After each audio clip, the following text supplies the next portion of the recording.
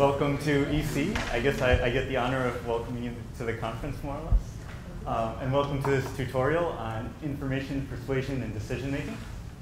So my name is Bo, and Haifeng is here. And yeah, so we put this tutorial together.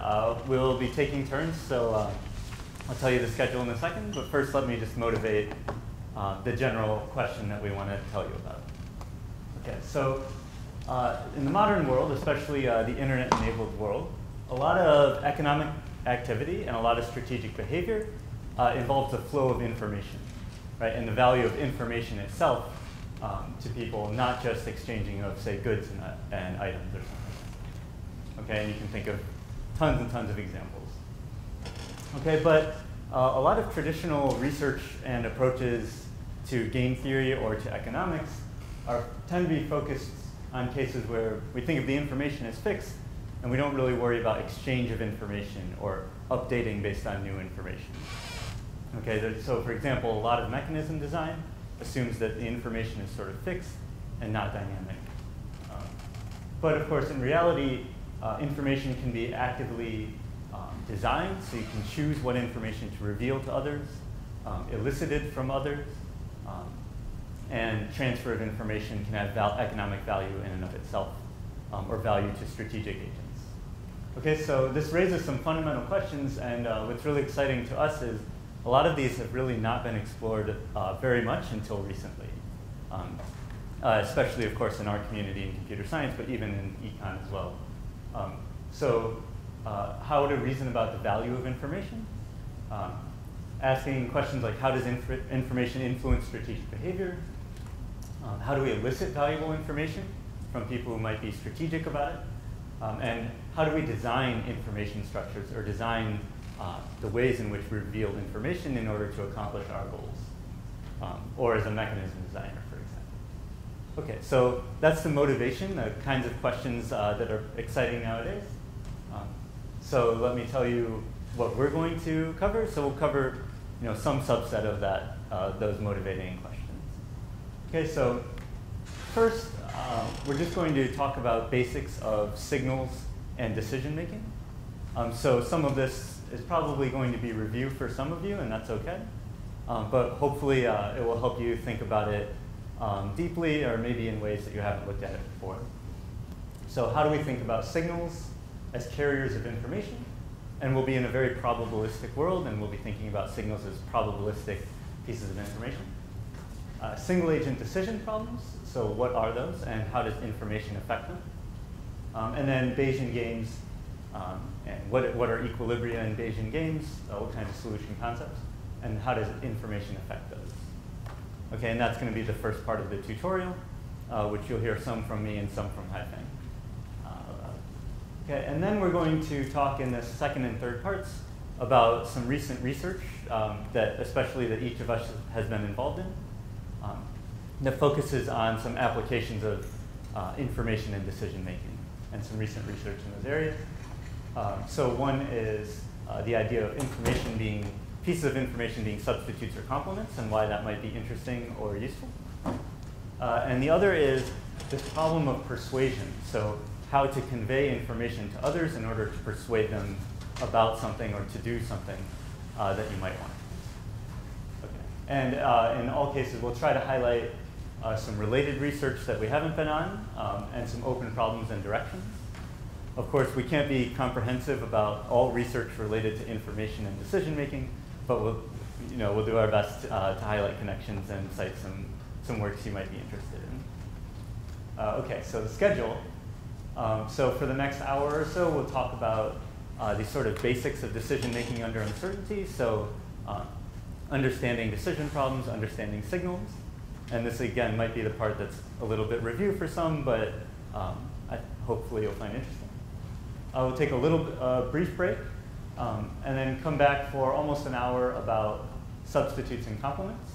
And I'll be speaking about that. Then we'll have this half-hour coffee break that we share with the rest of the conference. And then we'll come back for the last part, which will be about persuasion, which Haifeng will tell you about. And this first part will be splitting. So I'll tell you what we'll cover in a second. And we probably won't need this full hour and a half, but if, in case we have lots of questions or run long a little, we have some extra time baked in. So please definitely do stop us, ask questions, raise points of discussion, anything. Right, so the point of the tutorial is to learn and understand and have fun. So, yeah, do all those things. Okay, so speaking of questions, any so far about structure or what we want to cover? Okay, great. Okay, so in this part one, first we're going to talk about information and signals, basic properties of signals, and what are they? And then this model of a single decision maker, and what is a decision problem? And this is an idea that's very old, more than 50, 60, 70 years old in economics and statistics. And then, so I'll cover the first two, and then Haifeng will talk about Bayesian games. How do we define games in which people act with incomplete information, kinds of equilibrium concepts, and some related issues. Okay. Ready to get started? All right, let's do it. So models of information and signals. Oh, and we spread out these notation sheets, so hopefully that's helpful to follow along. But here's the first part. Okay, so this first section is related to the decision problems that we'll talk about later, as well as signals. So we're always thinking of this decision maker as having a set of possible actions they can take. Okay, they set capital A, and they'll choose some action little a. Okay, meanwhile, there's a set of possible states of the world, and nature's going to pick one of those states. Okay, and it'll end up being random from a probability distribution that nature chooses the state of the world. Okay, so nature will draw a little theta from the set that's supposed to be a capital theta. Okay, and the decision maker's utility depends both on the action they chose and the state of the world. Right, so for example, I could choose to either walk or take a cab. Nature is going to choose to either be sunny or rainy or whatever, and my utility depends on those two things. So if I walk and it's sunny, maybe I'm very happy, but if I walk and it rains, I'm not so happy. Okay, so this utility function is taking a real number. It's a real number. Okay, and we're assuming the decision maker wants to maximize expected utility. Okay, now as far as signals go, so we have an initial prior distribution on states of the world. And everything that we talk about today is going to be from this random perspective, or this probabilistic perspective. Okay, so the agent knows this prior distribution on states of the world that nature is going to draw from. And they may also get more information in the form of a signal. Okay, so we're using capital sigma to denote a signal. So you can think of capital sigma as a random variable. Okay, so for example, maybe I look at the thermometer, and that's a random variable. It's a real number. And the outcome is little sigma. So for example, 70 or 80 or 90, whatever. Okay, and we might abuse notation a little bit and use capital sigma to denote the set of possible realizations of the signal. Okay, I hope that won't be confusing. So for example, in the temperature example, the set of realizations could be all possible real numbers. Right? You could also have a binary signal, right, that is either high or low, and the set would be containing those two elements. Okay, so how does this signal relate to the state of the world? So there's some conditional distribution, and we're using phi to denote that. So phi is of sigma theta is the probability that you see signals sigma, given that the true state of the world is theta. Yeah, go ahead. Is phi something that the agent knows? So yes, so we will assume that this prior distribution, joint distribution of sigma and theta, I think in everything we do, we'll assume the agent knows phi. Okay, but they may or may not observe sigma, depending on the situation. So this is a well-informed agent that has some kind of realistic model of the world. Yeah. Yeah, and that's why I was sort of thinking about this probabilistic or Bayesian perspective. Temp said, yeah, so we always tend to think of our agents in these works as knowing the prior distributions on things, seeing realizations, and Bayesian updating to posteriors, and doing that correctly. Some of that gets into, so in this question of Bayesian games, if someone else is sending me the signal, am I correctly informed about how they're doing that? And Haifeng is going to talk about sort of the assumptions we make about that in this Bayesian game. But now if we're thinking of this signal as something fixed, we'll just assume the agent knows the joint distribution. They know this conditional distribution phi. Okay, so yeah, for example, if we could continue the weather example, maybe I know the joint distribution of conditioned on it's going to rain today. I know the distribution of temperatures that I'll observe. Conditioned on it's going to be sunny. I know the distribution of temperatures. And now, of course, when I observe a particular signal, so for example, I look at my thermometer and I see 75, I update to a posterior belief about what that state of the world is, right, using Bayes' rule. And this is some convenient notation, this P sub sigma. That's my posterior belief on the state of the world, conditioned on I observe sigma. Right, so conditioned on observing temperature 75, I have some belief the probability of rain versus probability of sun has now updated because I observed that. All basic, going too slow, keep it going. Okay, great. So some basic properties of signals, and again, these are things that probably may know mathematically, but I hope the intuition will be helpful in solving more complicated problems later.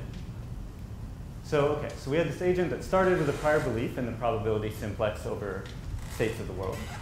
They observed sigma distributed according to this way, and they updated using Bayes' rule. So how do we characterize the space of possible signals or understand the relationship between the prior and the possible posteriors? Okay, so to do this, some basic facts about signals that are helpful.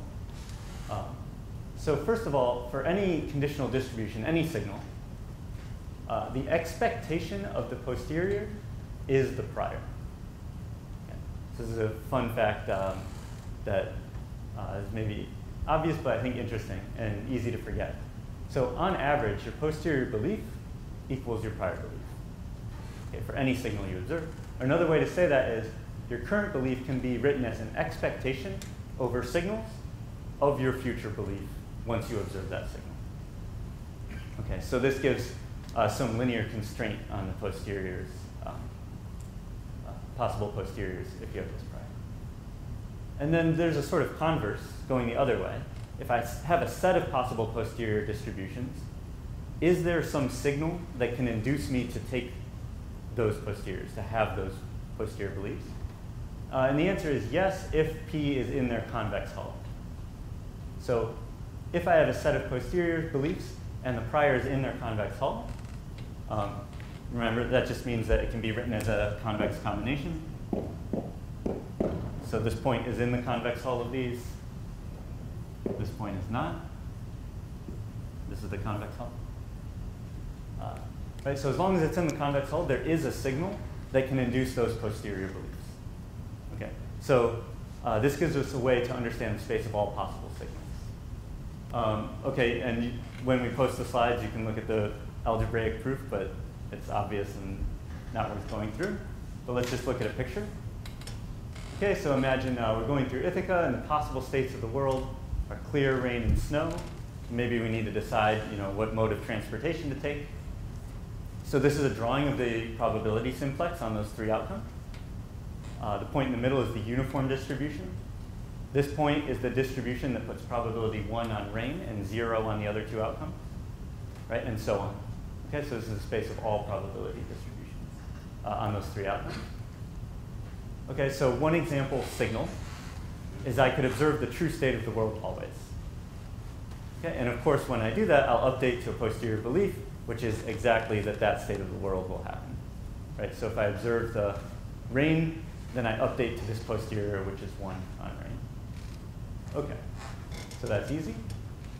Here's a more interesting example, I think. So imagine I have these three posterior beliefs. This is the belief that's uniform between clear and rain. I know it's not going to snow, but I have 50-50 belief over clear and rain.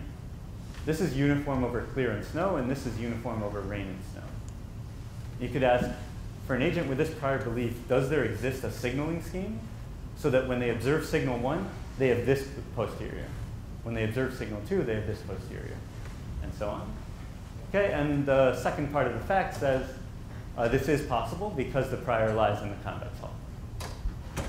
Okay, and actually there's going to be a unique signaling scheme because the first fact said that the average of these beliefs has to be the prior. Okay, so that linear constraint will give you exactly the signaling scheme that satisfies these posterior beliefs. Okay, so in general, signaling schemes have these nice linear constraints. Is that clear? Yeah. So if we move P up a little bit above the line, what do? Yeah, great question. So if we move P a little bit higher, there would be no signaling scheme. There's kind of an easy way to see that, because if your prior belief is more than half that it's going to be clear at, more than 50% probability, how can I send you a signal so that you always end up believing less than 50% that it's going to be clear? With every possible signal I send, you believe less. Yeah, that can't happen. So that's where this convex hull idea is coming in. Yeah, so to make sure this question was clear, if these were the posteriors and the prior was up here, it would not be possible. Good. Okay, so here's an example where there's a set of 4 posterior beliefs. And now in this case, yes, there's a signaling scheme that will induce these different posterior beliefs. There's actually more than one now, right? Because I guess I should have said underdetermined, probably. Yeah, so the system is underdetermined because there are multiple ways to put weights on these points so that their average is p. Right, and so, yeah. So there are multiple possible signaling schemes. For example, you could have a scheme just involving this posterior belief, this one, and this one, that the agent never has this belief. There's no signal one. Or you could ignore that. I can't quite tell, but yeah. If I'm asking that question. No, that's great.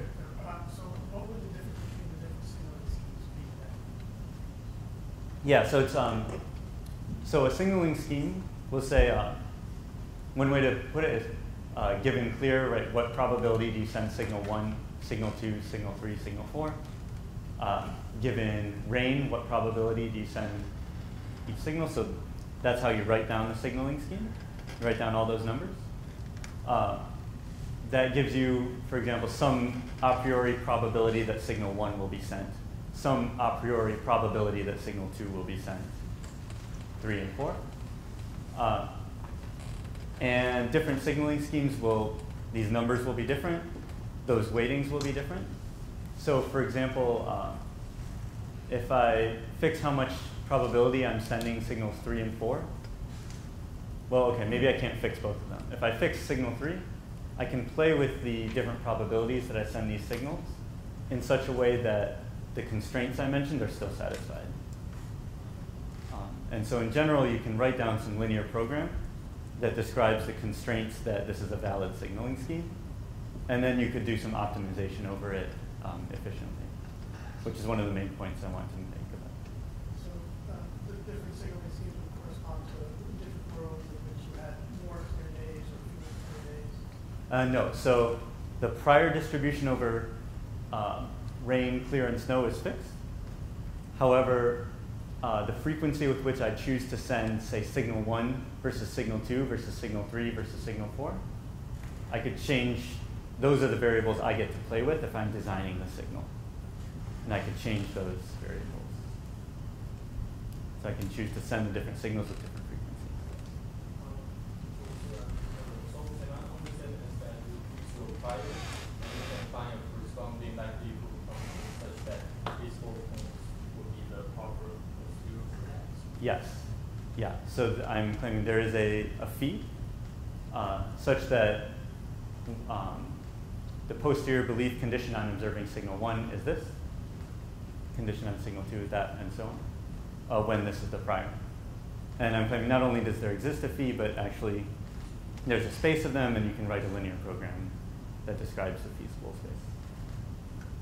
So that's the main takeaway I want to give. Another comment, so imagine that you have a meteorologist, Marcia, and she gets to observe this signal, right? Like she has a whole bunch of data coming in.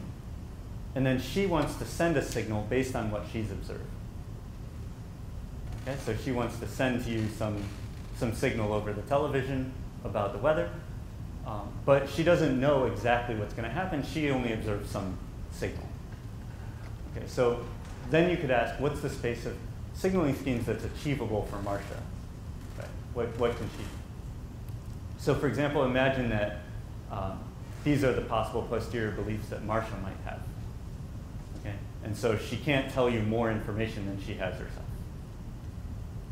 Okay, so without writing down like the linear program that is Marcia's problem, I'm just going to claim that it exists and look a little bit of the geometry of what it looks like.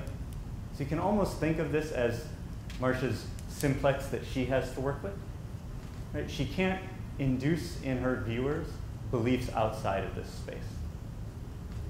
Right? Similar to the question earlier, right? If Marcia only ever believes up to like a 60% chance of clear, there's nothing she can say to people that will make them Bayesian update to a 70% chance of clear. Because they know that no matter what she saw, she doesn't believe more than 60%. So how is she going to convince me to believe more than 60? Okay, so this is her space of sort of achievable posterior beliefs that she can convince her viewers. Yeah. So people Marcia's communicating with also know phi. Yes, so let's say phi, this blue phi, Yeah. this is the signal that Marcia observes. And now she wants to design a signal phi prime, where conditioned on the sigma that she saw, she gets to decide the distribution over sigma prime that she will send to her viewers. Okay. So she basically can only work within the convex hull of her beliefs. And you can easily characterize all the schemes with, again, this sort of linear program that has the same constraints as before. So, for example, she could induce these three posterior beliefs. They have to average to the prior, that's a constraint. They have to be in the convex hull, that's a constraint. And they also have to satisfy this constraint that it's a valid conditional probability distribution. Right? So phi prime has to be a valid distribution. So given a sigma, the probabilities of all these sigma primes have to sum to 1 and be not negative. Right? And this is one way to write those constraints. Yeah. And she also needs to, in some sense, be able to commit to phi prime? Yes, so the viewers have to believe, in order for them to Bayesian update correctly, they have to believe that she's using phi prime. So she has to tell them that she's using phi prime, and they have to really believe it. And I'm going to be taking that for granted, and Haifeng is going to talk about Bayesian games. Yeah, so for now, I'm thinking of very naive, credible. Okay, so again, the main takeaway from this, so because this problem doesn't look all that much different from the problem of what our signals look like in the first place, often in the literature what you'll see is, let's just assume that the person sending the signal knows the true state of the world. Right? And then they're sending a signal. And you might ask, well, what if they don't? What if they only know something? Probably those results that you're seeing can extend to this case where the person only knows a signal themselves and has to design a signal. Okay, so that's why I'm claiming it's without much loss to assume that they just know the true state of the world and they design a signaling scheme. Because if they don't, well, it's still the same kind of linear program to characterize the space of things they can do. It just So that was it for signals. In the next part. Okay, that took a bit longer than expected. All right. So for the next part, we'll talk about decision problems. Okay. So we're adding some notation.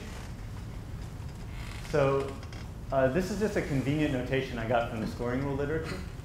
So the utility of A semicolon Q, where Q is a distribution, that's just going to be shorthand for your expected utility.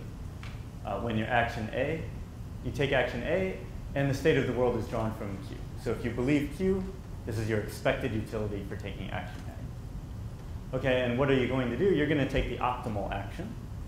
We're going to always assume decision makers take the optimal action. And we're going to never worry about that being computationally difficult to find. So that's something you could bring in that would be interesting, but we're not going to worry about it. So they're going to take the action A that maximizes expected utility. And you can write G of Q for their utility that they'll get having believed Q and taking this optimal action. And we'll see why it's convex. And we can write A star of Q to be that optimal action. So, I think it's a question related to the set of actions that states of the world. So do you assume them to be finite? Yeah, so we definitely want to assume a finite set of states of the world. Makes life much easier. Sometimes we will allow infinite action spaces. I don't think it makes life too much more difficult. But we could get messy when you talk about U as a function of both A and Q, because then Q is really going to be infinite dimensional if right. the set of states is infinite. Right, so we want the set of states to be finite so that it doesn't get messy. Good, okay. So in a decision problem, the agent has to choose an action based on their belief. We assume they're going to choose to maximize expected utility. And the utility that they get if they believed Q, we can write as G. So now the question is, similar to the previous question, which was, how do we understand the space of possible signals or signaling schemes? How can we understand the space of possible decision problems in a way that's tractable? Okay, so here's a fact that lets us do that. So first, for every decision problem, this G function is a convex function of beliefs. First fact. I'll give you the proof. And second, there's actually a converse. So for any convex function from the simplex to the real numbers, that's the expected utility function for some decision problem. So that would arise from some decision problem. So proof for part one is, well, for any fixed action A, this U of AQ is a linear function of Q, of the belief, because it's a sum probability of state U of action comma state. Okay. We'll see a picture. And the maximum over linear functions is a convex function. Okay. You've probably seen that before. But if I have a bunch of linear functions, and at each point, for each belief Q, I pick the action A that has the maximum, then I end up with a convex function. Okay. Whoa, sorry. Good. Okay, and then to go the other way, you kind of do the same thing. So you take some convex function, G. You take all these tangent hyperplanes. You just call each of those an action and write this as the expected utility function for taking that action. And that ends up giving you a decision problem. And I think you'll be able to picture this better in a second. I guess you already saw the picture. Okay, but this is just some of the details. Okay. So let's just see how that works. Yeah? The second part, unless G is piecewise linear, seems to imply infinite state space. An infinite action space. Action space. Yeah, which is generally easier to deal with than infinite state space. Yeah, so, and actually I'll give examples with infinite action spaces. Yeah. Good. Okay, so here's an example where, let's say there are two actions. I can either walk to the conference or ride to the conference, in let's say in a taxi or something. And what I've tried to picture here is the best response function. So for some beliefs, let's just say I'd rather walk. For some beliefs, I'd rather ride. Okay, now let's see how this could come about. So let me give you some example numbers. So what is this decision problem? Let's just say that if I ride, my utility is 7 no matter what the weather. Right? Because I'm in a taxi, I don't care. It's just this fixed 7. Okay, so if I ride and it rains, I get 7. If I ride and it's clear.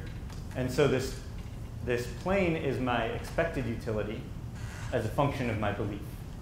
Right? So if I have the belief of the uniform distribution, my expected utility is 7. Okay? What if I walk? let's say I just made up some numbers. My utility for walking when it's clear is 10. Walking when it's snow, I don't mind too much, it's 8. But if I walk and it rains, then I get really low utility. Now my expected utility as a function of belief is this plane. Right? So for the uniform distribution, it would be this point, which is like 10/3 plus 8/3 plus 2/3. Okay, so that's why I said it's a linear function of Q. For every fixed action, your expected utility is this linear function of Q. Okay, so now how is the decision maker going to make their decision? They're going to look at these two linear functions, and whatever their belief is, they're going to choose the one that's higher. Okay, so in this region, it's better to ride. In this region, it's better to walk. Okay, and this is their function G, this convex function G. Right. Good. Questions about that?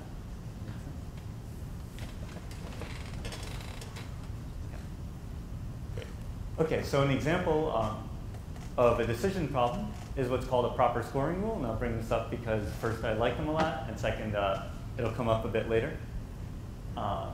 So a decision problem where the action space is the entire simplex, so your action is to pick a point in the simplex, is called a proper scoring rule if the optimal action, given your belief Q, is to pick the point Q. Okay, so the interpretation of this decision problem is I ask the agent to report to me a distribution, and then they get paid some amount based on the report and the actual event. So if they reported the uniform distribution and it's sunny, they get paid something. If they reported uniform and it's clear, rainy, they get paid something, and so on. So this is supposed to elicit their truth belief. So the optimal action, if they believe uniform, is to report uniform, and so on. Okay, so this is an example decision problem that's used to elicit predictions. Okay, so how do you do this?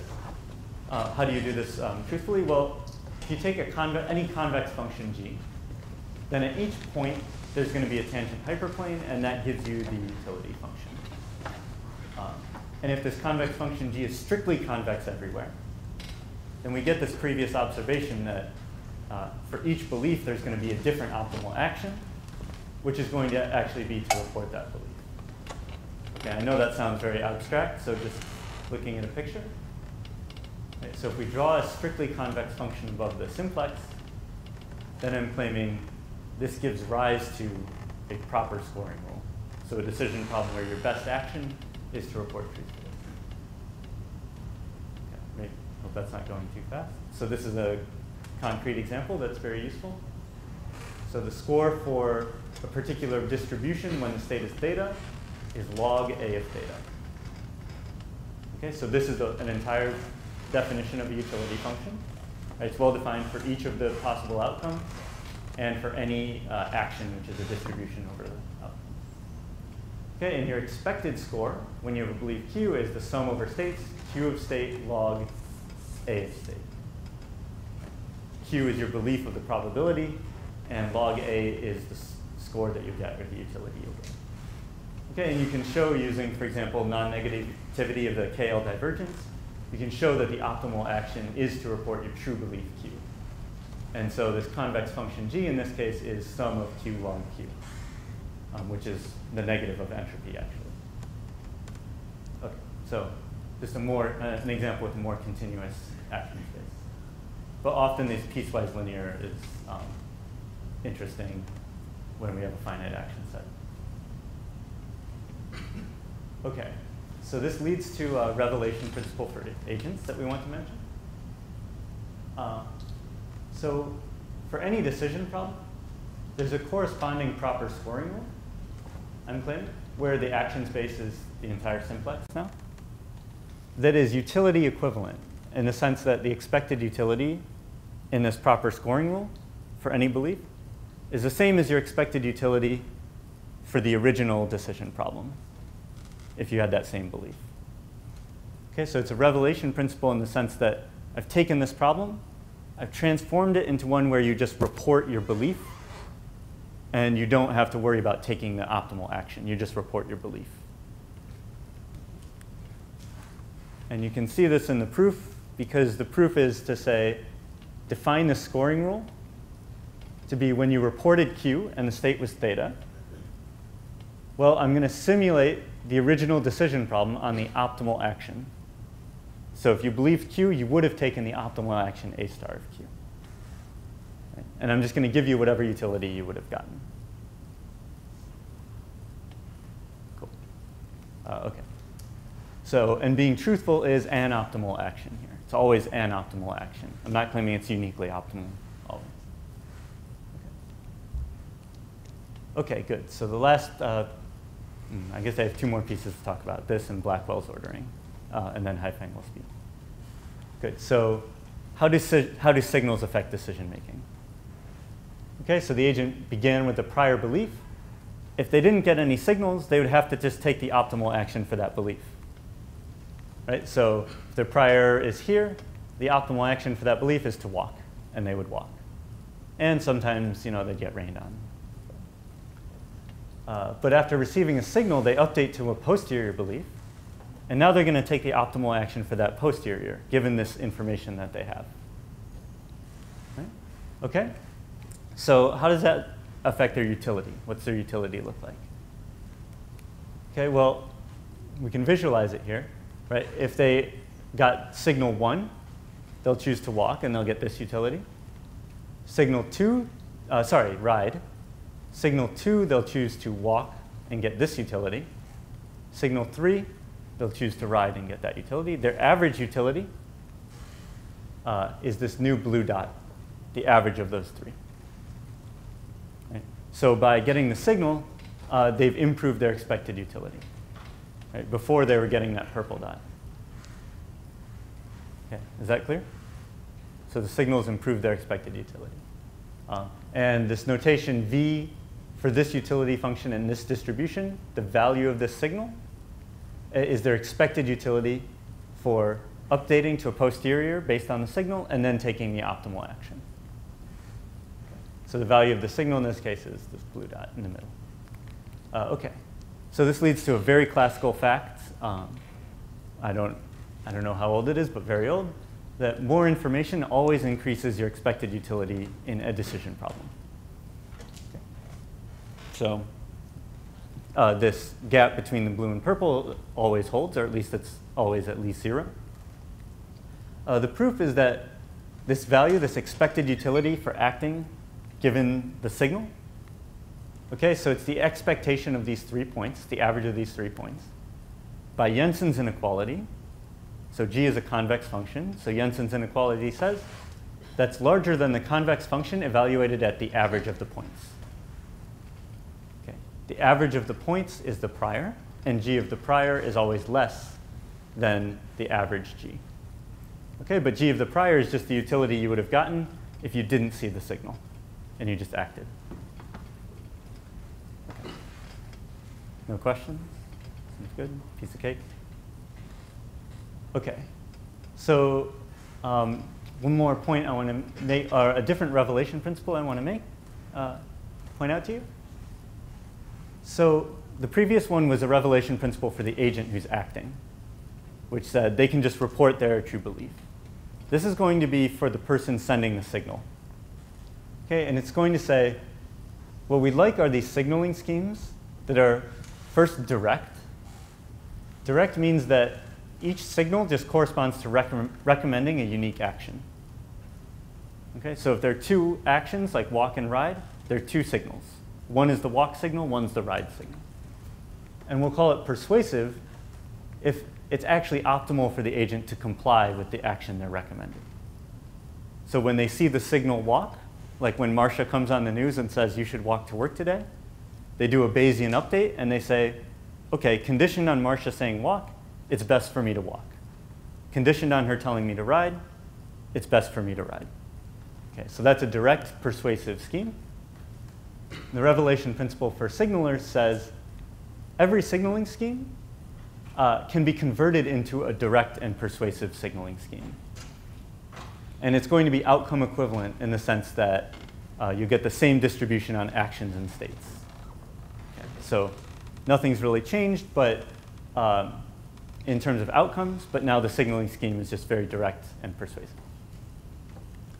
OK, so the proof is that I can take all the signals that ended up in the agent taking a certain action A, and I'll just merge those together. Anytime I get one of those signals as Marcia, I'll just send the signal do action A.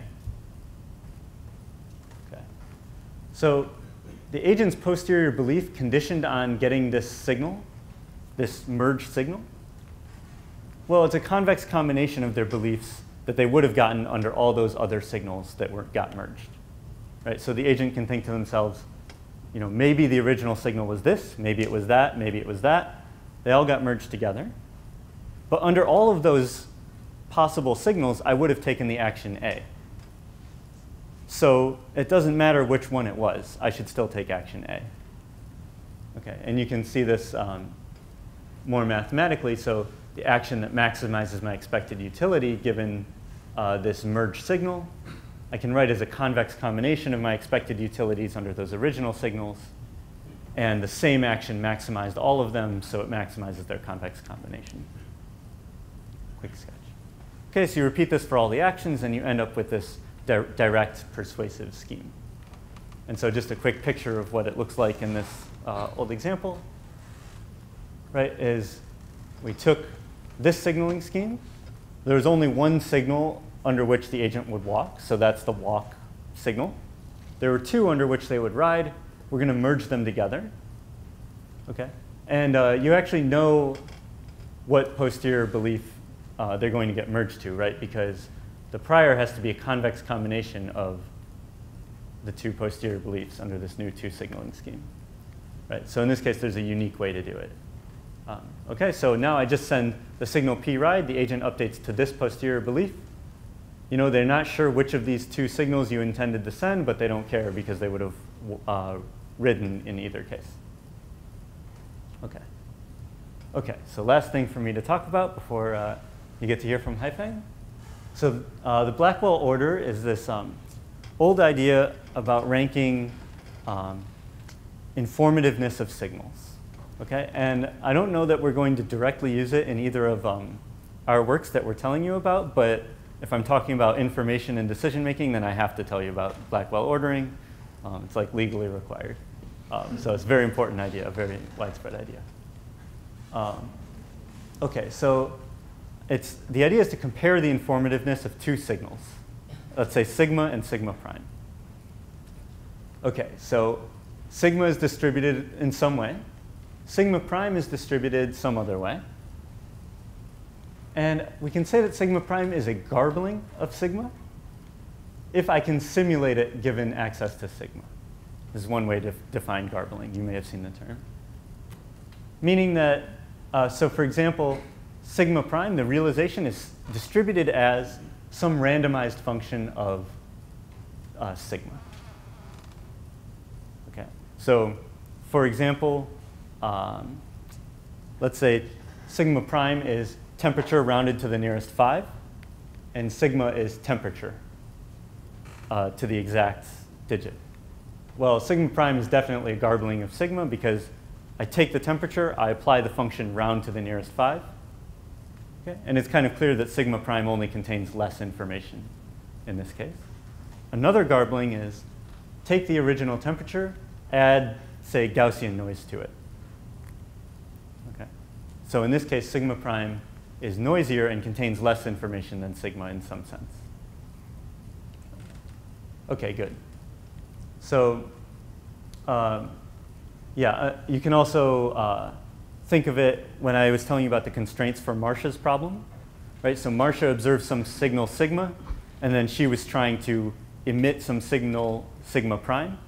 That was some garbling of the original sigma. So you have the same kinds of linear constraints that we talked about earlier. Okay, but it's not important to go through the math of what the constraints look like. OK, so the key theorem of Blackwell says that sigma prime is a garbling of sigma if and only if, for all possible decision problems, the value of sigma, the expected utility for acting based on sigma, is higher than the expected utility for acting based on sigma prime. Okay. And so this garbling gives a partial order, which is often called the Blackwell order. right? So sigma is more informative than sigma prime if sigma prime is a garbling. Okay, so it's an informativeness order. And it's some partial order. Lots of signals can't be compared. Yeah? So the right-hand side of the inequality is supposed to be phi prime. Yes. Yes, apologies. That should be phi prime. Good eye. Yeah.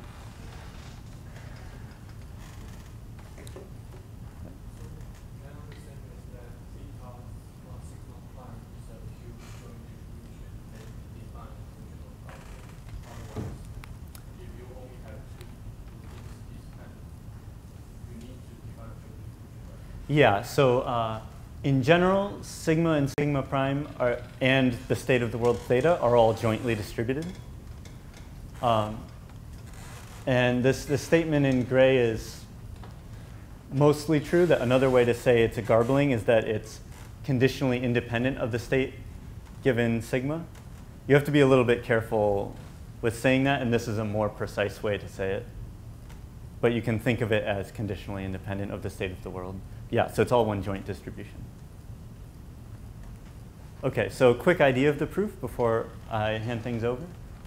So one direction is easy of the if and only if. OK, so the easy direction is suppose sigma prime is a garbling of sigma. Then my expected utility is going to be higher given sigma than sigma prime. Anyone like idea of a proof? One-liner? Yeah. So Jensen's inequality, where you condition, like first you condition on sigma. Yeah, so that's, one way to prove it is the Jensen's inequality we used before. It's just a sort of more sophisticated version of that. With like iterated conditional expectation. Yeah, exactly, yeah. You can also try to make some argument that's sort of more hand-wavy, but you can say, well, any action you could have taken given sigma prime, I could simulate that action given sigma. And so in the worst case, I can always achieve this right-hand side, and maybe there's something I can do that's better on the left. So there are many ways to prove it, that direction. Yeah, I like the Jensen's approach. OK, so I wrote down one way to do that. The other way is harder, and I'm not going to go through it all, but the idea is if it's not a garbling, there's going to be some realization of sigma prime that's more informative in some sense, in some direction, than an average realization of sigma. OK, I'll try to draw a picture for this. And so we can make a decision problem, even just a two-action decision problem, that sort of rewards this knowledge, this bit of knowledge in some direction. And by rewarding that knowledge, we can make it more valuable to see sigma prime than sigma. So that implies that if it's not a garbling, then it's not the case that for all decision problems this holds. OK, so here's one picture. So if these are the possible posterior beliefs from sigma, and I know that sigma prime induces this posterior belief, as well as others that I haven't drawn, OK, then it's definitely not a garbling. This is an example where sigma prime's not a garbling because it's not in this convex hull. Now I can make a decision problem where it's preferable to have observed sigma prime. OK, and it'll look like this. So there's an action 1 and an action 2. And I'm only taking action 2 when I observe some sigma prime realizations, but not action 1. OK, so if you only had access to the blue signal, sigma, you would only ever take this boring action. But if you have access to the red signal, sometimes you're getting some extra utility. Okay, and that's it. So OK, the actual proof is harder because you could still have cases that aren't garblings where this is in the convex hull if there's enough weight on it and not enough weight on these. So the actual proof is going to be harder, but it's not a big deal to go through it. OK, so I ran a bit over. Yeah, more final questions? Go ahead. Go back to the statement of the Yeah. It seems like this implies that if you take two signals again, one signal has to be the governing of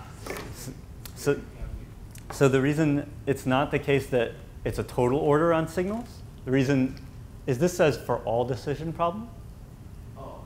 And so it could be the case, given two signals, there's some problems where this is more valuable, some problems where this one's more valuable.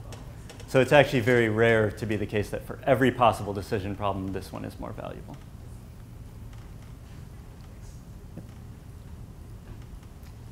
OK, great. Let's keep rolling. We'll probably, because I was a little slow, we'll push the schedule back just a little bit, but No fine. Do you mind just passing over that mic? Yeah. Thank you.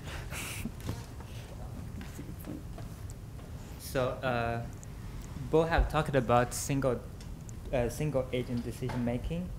Next, I'm gonna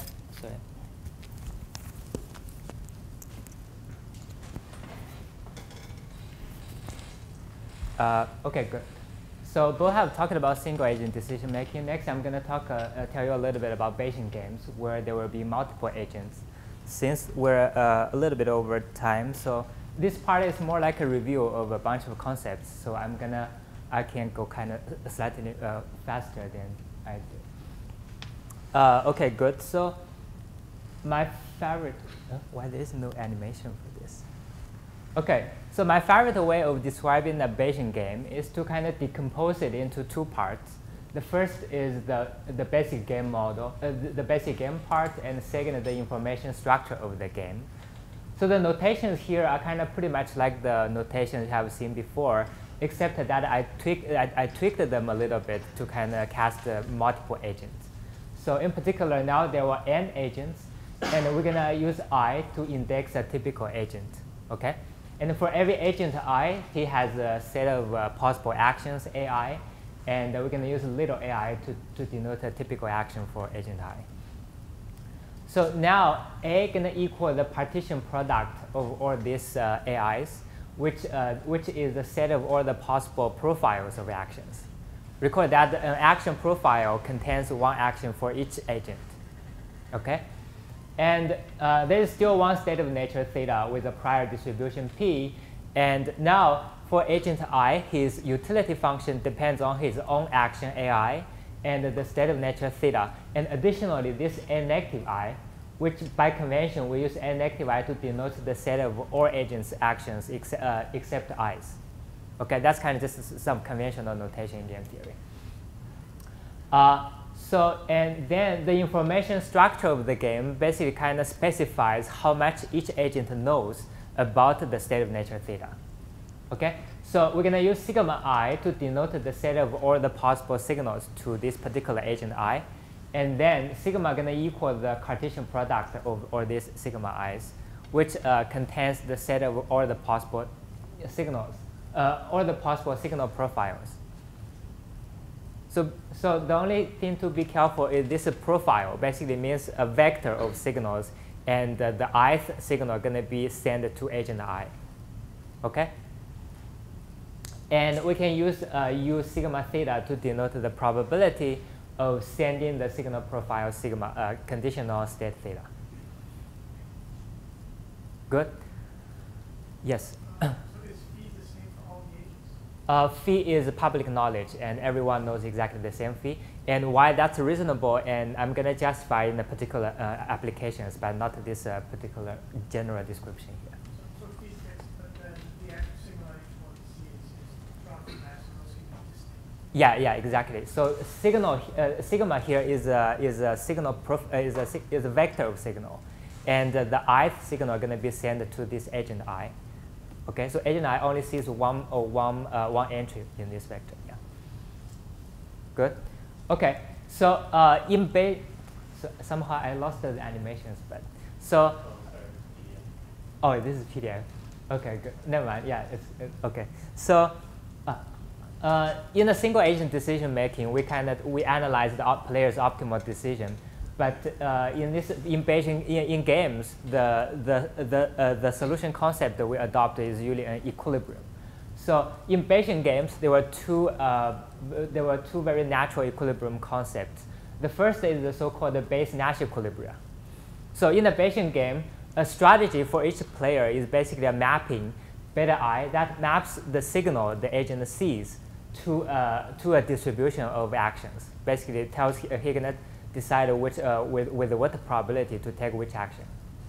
Okay, And you can kind of mathematically specify this use a variable beta AI sigma I, which is the probability of taking action AI given signal sigma I. Okay? So a profile of strategies forms a base Nash equilibria if unilateral deviation is not beneficial for any agent. So here's a kind of mathematical definition for this, which you don't need really to look at it for now. You can, when we posted the slides, you can look at the math. But roughly, it's saying that for every agent I and the signal sigma I, if action AI has a positive probability, then its expected utility should be at least the expected utility of any other actions, AI prime, because that's why you want to take this action I. That's your best response. Okay? And that's kind of the definition, which is very similar to the standard Nash equilibrium definition in the complete information case. So another natural equilibrium concept is called a base correlated equilibria. So here we're going to view every correlated equilibria as a kind of action recommendation rule that maps a realized state of nature theta and the signal profile to a distribution over action profiles. The way to view this is you can kind of look at it as a principal who kind of first observe the realized state theta and the profile of signals, and then sample an action profile and recommend each action to the corresponding agent. Again, you can kind of mathematically specify this rule, use a probability of action profile A conditional theta and sigma. So now an action recommendation rule pi is called a base correlated equilibria if the recommendation satisfies the following obedience constraints. Again, you don't need to look at the math now, but roughly it's saying that whenever an action AI is recommended, it's better your favorite action, so that you don't have any incentive to deviate to another action. Okay? So that's kind of the definition. So here's a very simple fact. It's saying that any base Nash equilibria also correspond to a base correlated equilibria. There is a kind of another, so this also holds in the complete information case. And the proof is basically just by definition, because in the Nash equilibria, you can view the actions player takes as just a recommendation from some principle. And the obedience constraint basically follows naturally from the condition of Nash equilibria. So next, we want to kind of compare the informativeness of information structures as Bo did in the single agent case. And in particular, I also want to see how the informativeness of information structures affected the equilibrium outcome of the game. So recall that Bo just actually talked about. Blackwell order kind of compared the informativeness of signaling scheme. So in his definition, so he talked about several definitions, but one of the definitions is the follows.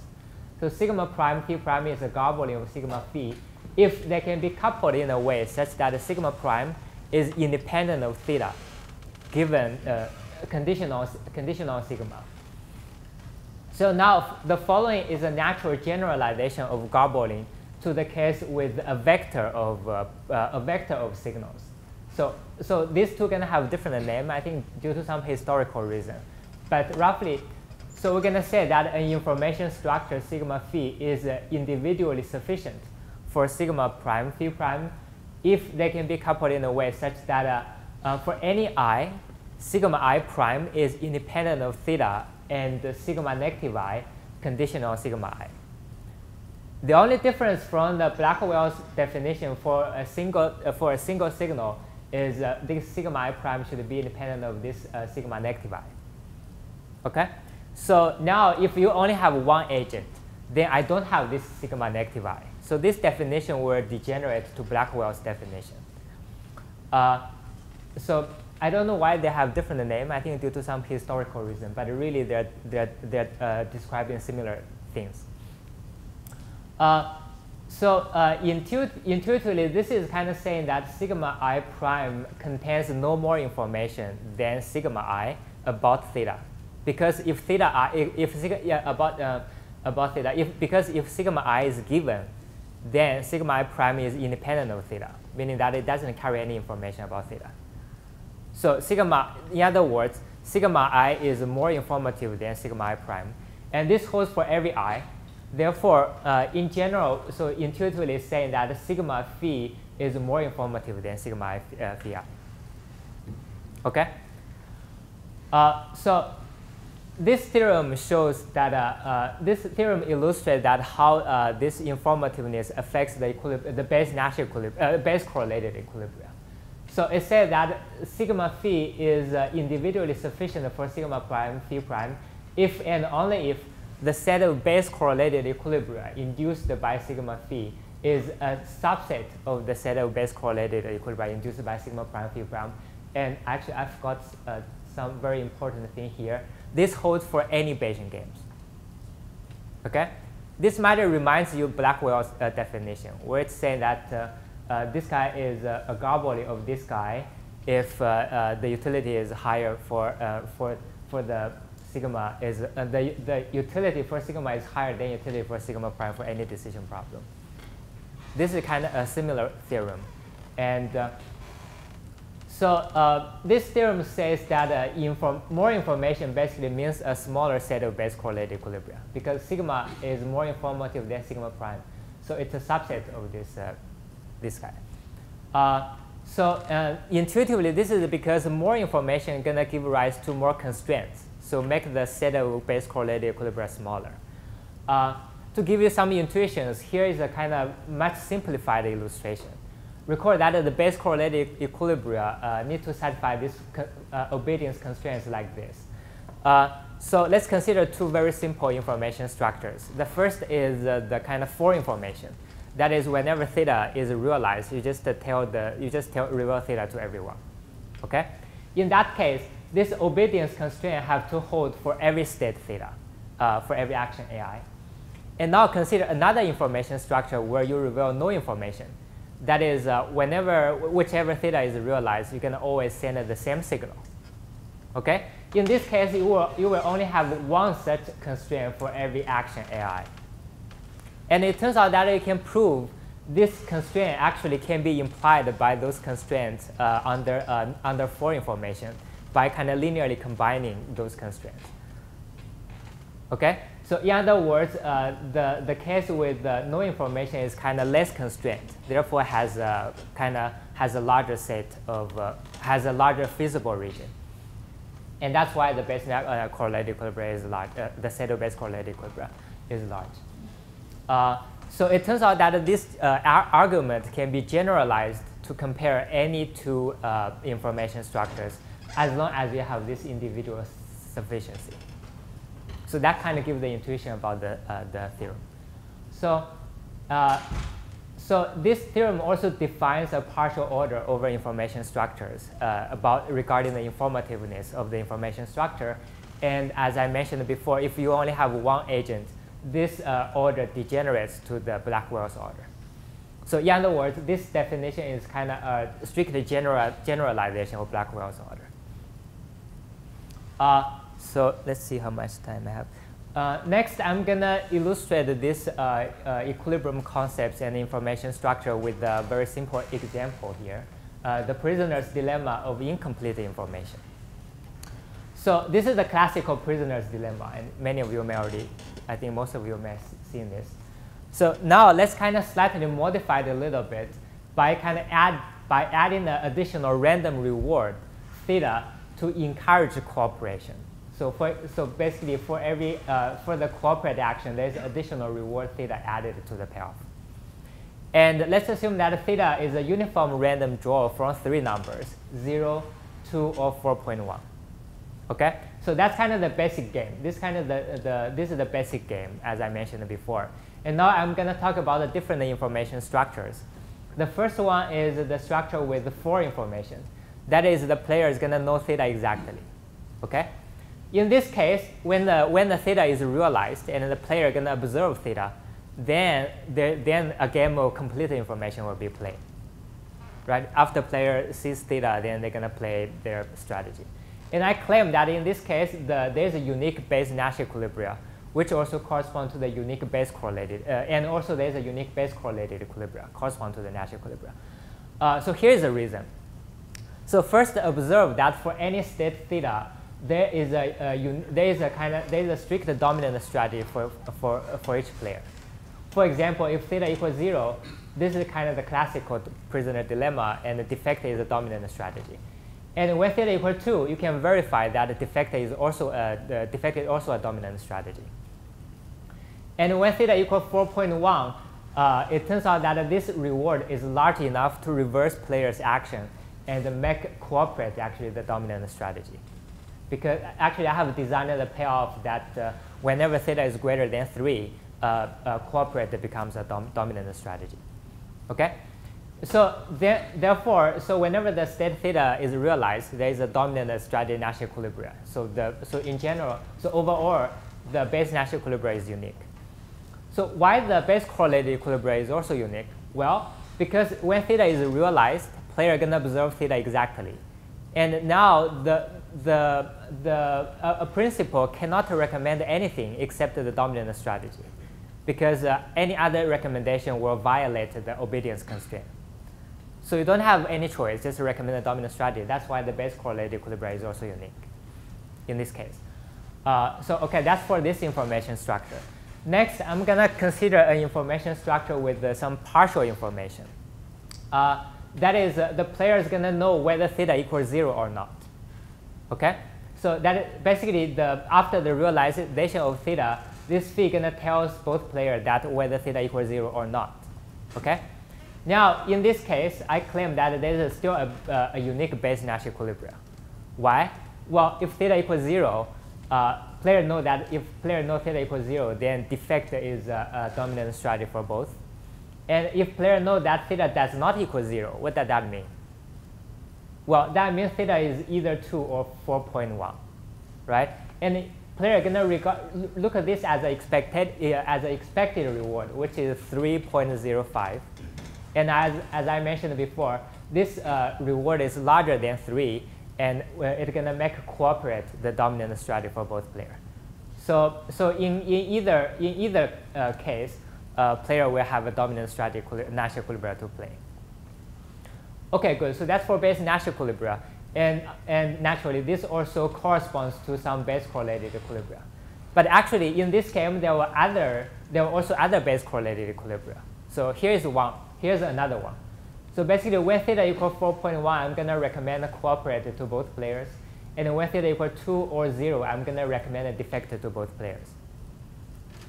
And it's very easy to verify that this satisfies the obedience constraint, because it's kind of like a truthful recommendation. And so this is also a base correlated equilibria. And you can actually see that this base correlated equilibria corresponds to the unique base correlated equilibria under 4 information.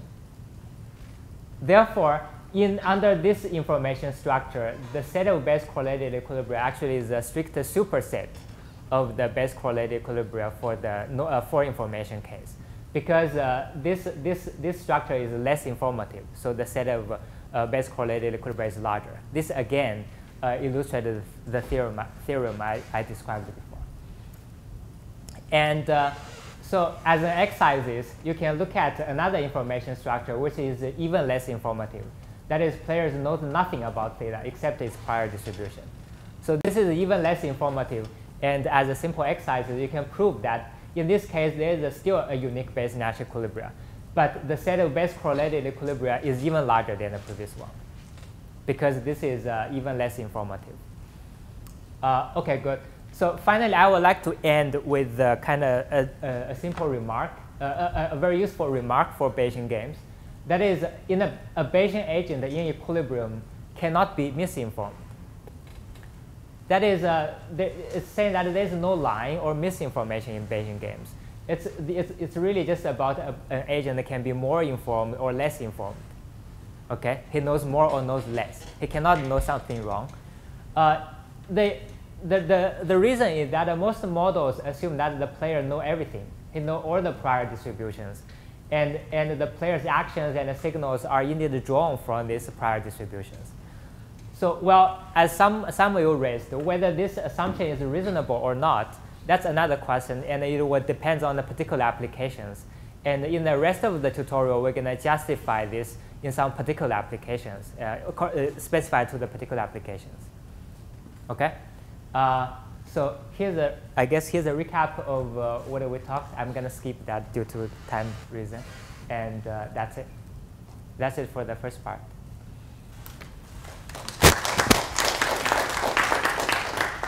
So I guess we can come back in 10 minutes. Yeah, 5 or 10 minutes.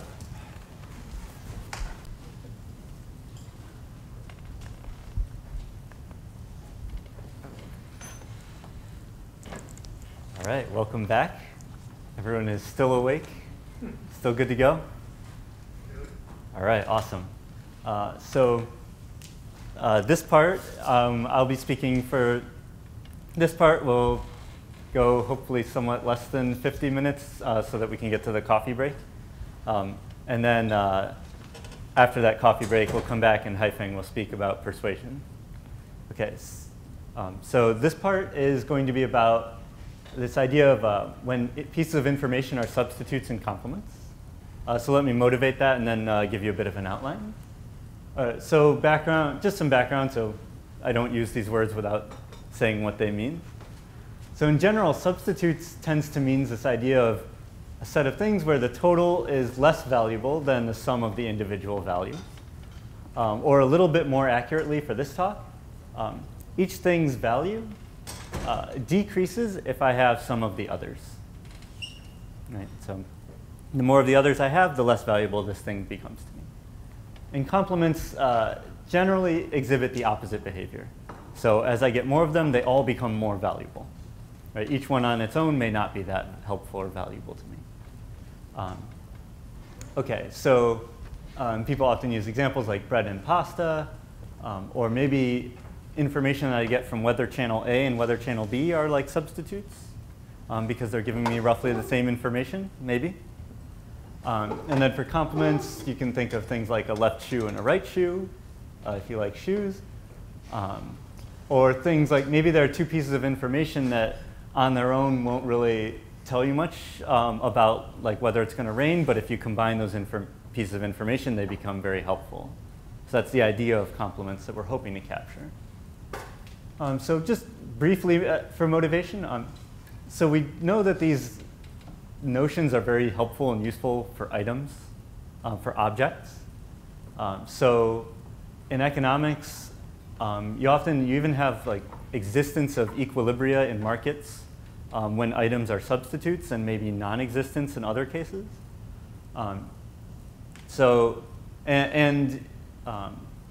Like in things like selling items, sometimes substitutability can give you good approximations.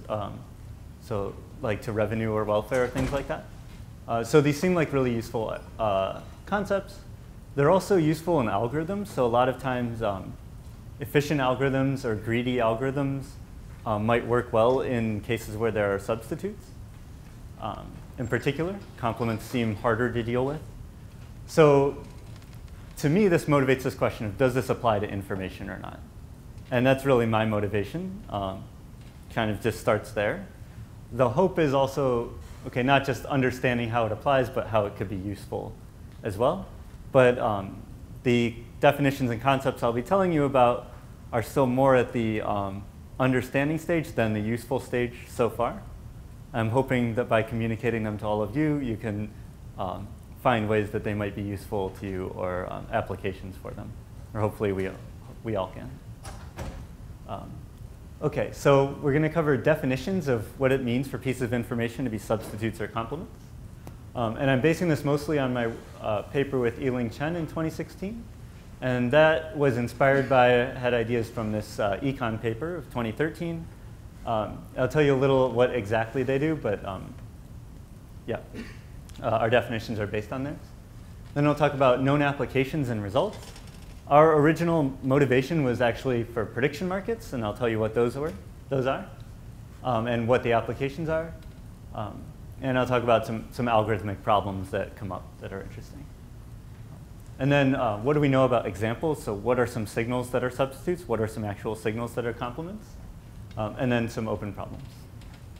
And again, please ask lots of questions. Good. OK, so the outline is basically what I was just saying. So first we'll see the definitions, then applications, examples, and open problems. Okay, so a quick reminder. It's been a while now since it's been at least 10 minutes. So we have a prior on states of the world. Now we have these set, maybe multiple signals. So again, as Haifeng was saying, for now, let's not worry about, let's still think of a single agent. But maybe there are multiple signals. Maybe there are n of them. And there's this joint distribution on the signals and the state of the world. It's like condition on theta. This is the distribution of this vector. Okay, and we had this decision problem. And for now, actually for my entire talk, we're going to think of just a single decision problem, actually. Okay. So for me, A is still just a single action. So it's not this vector of actions that we used in the general Bayesian game setup. For now, still think of A as the action of a single agent. Okay, good. Okay, and I define this value function. So given a particular utility function and a particular distribution, the value of a signal was the expected utility for acting based on that signal. So first I observe it, then I act. Okay, and just to remember the math of what this function is defined as, this is it. It's the expectation over a realization of the signal of my utility for acting optimally. So taking the maximum, the action that maximizes expected utility, conditioned on that signal. So expected utility over theta conditioned on signal. Okay, and we had some shorthand that made this a little nicer. So G of P sub sigma. P sub sigma was my posterior belief conditioned on getting sigma. And G of that is my expected utility for acting optimally. Okay, so that was the value of one signal. And you could compare that to the value of not having any signal. And I like to use this, this sign, this bottom sign, to say I have no signal, I have no information. In that case, I just know the prior, and I would get G of the prior. Okay, and you can apply its value function to any signals, right? So a subset of these sigma, or even some garbling of those sigmas. Right? You could ask, what's my expected utility for acting given that information? Okay, good. So just visualizing the value of a signal, I think is helpful. So here's the log scoring rule when we're predicting a binary event. So let's just say rain or no rain. And this horizontal axis is the probability you believe that it will rain. Okay? So this is plotting the G function, the convex function G, for the log scoring rule, this decision problem. Okay, so if you believe 0.2, your optimal action is to report truthfully 0.2, and your expected utility is around here. Okay, and so on. Oh, good, and this is actually the flip of the entropy function, binary entropy function. Okay, so if your prior was like 0.48 or so, then your expected utility would be this point. But now let's say you get a binary signal. So you get a signal that's either high or low, like high chance of rain, low chance of rain. When you get the high signal, you update to this posterior belief. Then you'll predict, and you'll get, on average, you expect to get this score. You predict this number. If you get the low signal, similarly. Now your expected utility, your V of sigma, is the average of these two, which is this number. Okay, so the black bar is the marginal value of sigma over having no information. Okay, so it's the value of sigma minus the value of no information. Okay, all clear? And again, Jensen's inequality says that this is always non-negative. Great. Okay, so that's marginal value of a signal, and now I can define weak substitutes. And I'll say why this is weak in a bit. Okay, so let's say the set of signals are weak substitutes if this value function is what's called a submodular set function on this set of signals. What is a submodular function? So if I take any signal, sigma I, and I look at subsets of the signals, and I ask, what's the marginal value of sigma I when I add it to S? Or if I add it to a larger set T? Okay? If they're substitutes if this is always diminishing, meaning that the value when I have less information, S, the marginal value is higher. When I have more information, T, the marginal value is lower.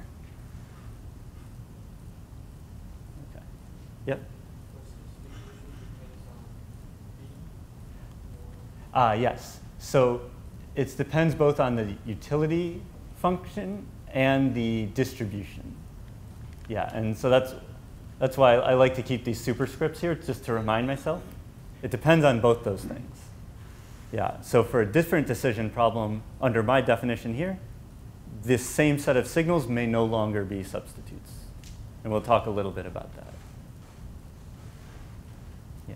So again, this is capturing diminishing marginal utility in the sense that, so for example, if these sigmas are a bunch of weather observations, this one observation may be very valuable if I have none of them, if I don't know anything else. But as I start learning others, this one becomes much less valuable.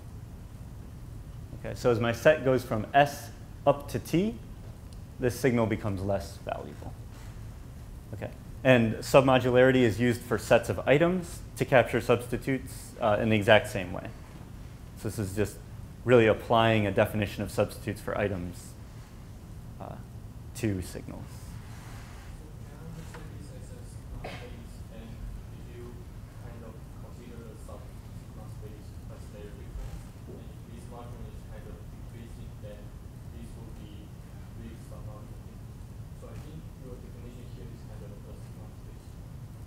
Sigma space meaning? Yes. Yeah, so it's a submodular on the power set of, on all subsets of sigma 1 to sigma n. Yeah. So if I think of it as a function that takes subsets of signals to the value for observing those subsets, it's a submodular function. Good, OK. So that's a definition. We can define them to be weak complements if it's a supermodular function, meaning the inequality is always reversed, meaning that if I have more information, the marginal value of sigma I is larger. OK, and again, as we mentioned, it's important that this depends both on the information structure, so how are these things correlated, and the decision problem. And that's what I think makes reasoning about information a bit more tricky than items or goods, because these signals do have this underlying correlation, right, that really matters, right? But it also depends how you're going to use them. The decision problem, the actions that you're going to take, is what gives them value in the first place. And the interaction of these two things is sort of the important part. OK, good. So we're going to talk about this for a while. So initial examples, so sort of canonical substitutes. With probability 1, all of these signals are the same. Right? So they're literally conveying the exact same information all the time. OK, these will be substitutes for any decision problem, because once you've observed one, you already know all the others. Canonical complements, a little bit, maybe a little bit harder, but not too crazy. Imagine that each signal is an IID uniform bit. Okay, and the state of the world is actually the XOR of all these bits, meaning the state of the world is 1 if there's an odd number of 1s among the signals, and it's 0 if there's an even number of 1s. Okay, so why are these complements like all the time? The idea is if you know any subset of them, but you don't know the entire set, what's your belief about the state of the world? Yeah, it's still uniform random. I can know n-1, any n-1 of these variables, and I still have a uniform random belief. I know none of them, I still have a uniform random belief. OK, so they're complements in the sense that the marginal value of any signal is just 0. It's not valuable to me at all until I have n-1 others. And then it becomes very valuable because it totally determines what the state of the world is. OK. And so you can actually show these will be complements for any decision problem. Good. So just trying to capture some intuition about what things might generally be substitutes and complements. I tend to think of things that are sort of conditionally independent, noisy observations of the state of the world. I tend to think of those as being substitutable. Right? So each one is just giving you some observation of what the true state is. And as I combine more of them, I will get some more accurate observation, but the marginal value of each maybe is going down because they're each just some observations. So the first observation maybe tells you a lot, and the others tell you less, maybe. I tend to think of this as a causation, going that the state of the world is sort of causing these observations. And I think of the observations as sort of relatively low sensitivity. Like if I change one, my belief about the state of the world shouldn't change a ton. Just some intuition. You may or may not agree or see it. OK, intuitively complements, I tend to think of if these signals are independent components of some system, and the outcome, the state of the world theta, sort of depends on all of them. And if I change one, then the outcome could change a lot, sort of high sensitivity. I tend to think of those as being complements. And I tend to think of this causation as going the other way in that case, because I really sort of need to know a lot of them in order for one of these to help me make sense of what's going to happen. Right? So individually, they won't tell me much about what's going to happen. But as I combine many of them, I can start figuring it out. OK, just some thoughts. OK, so I want to take an aside. This is maybe just like an information theory geek of me coming out. But one thing I like about these definitions is you can think about them in ways that aren't sort of game theoretic and economic necessarily. So one interpretation of them is you take this utility function, you define the value, and you define the signals to be substitutes if the marginal value is diminishing. OK, that's the definition I just gave you. OK, so now throw that out. Ignore the game. Ignore the decision problem. Let's say someone gave you a distance function, a divergence d. Oh, and for example, think of the log scoring rule for now as a decision problem. It's a nice decision problem. OK. For the distance, imagine someone gives you a distance function d. And it has to be a Bregman divergence, but you don't have to know exactly what that is. I'll draw a picture. An example is KL divergence. And asks you, OK, tell me about the average distance between your posterior belief and the prior that this signal gives you. Right? So on average, how much did your belief literally change? OK? Good. OK, hold that idea in your mind for a minute. Also imagine that someone gives you an entropy function, and they ask you, how many bits of information did the signal give you about the state of the world? So what's the difference between the, I guess probably I should flip these, right, because this is larger. So what's the difference between the entropy of the state of the world before you saw the signal and the conditional entropy, or the expected entropy after you saw the signal? How many bits of information did it give you about the state of the world? OK, the fact is that there's a 1-to-1-to-1 correspondence between these three pictures. OK, so for every utility function, there's a divergence and an entropy function, a generalized entropy, such that the marginal value of a signal is the same as the expected change in your belief, is the same as the amount of information that the signal gives you about the state of the world. OK, and the classical examples are Shannon entropy, KL divergence, and the log scoring rule are all in correspondence here. OK, yeah? Is the statement that if I want to change my utility, that there's a Bregman divergence?